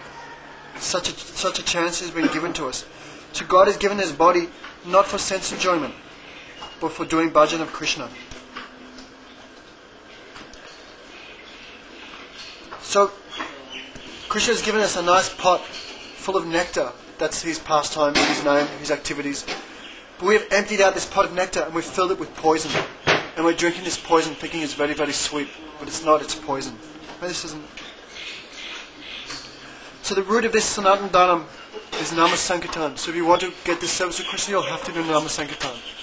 When Gurudev finished his class, he was saying, thank you all very much for coming. He says, be very, very careful. Don't accept everyone that comes. They're all cheaters. Huh?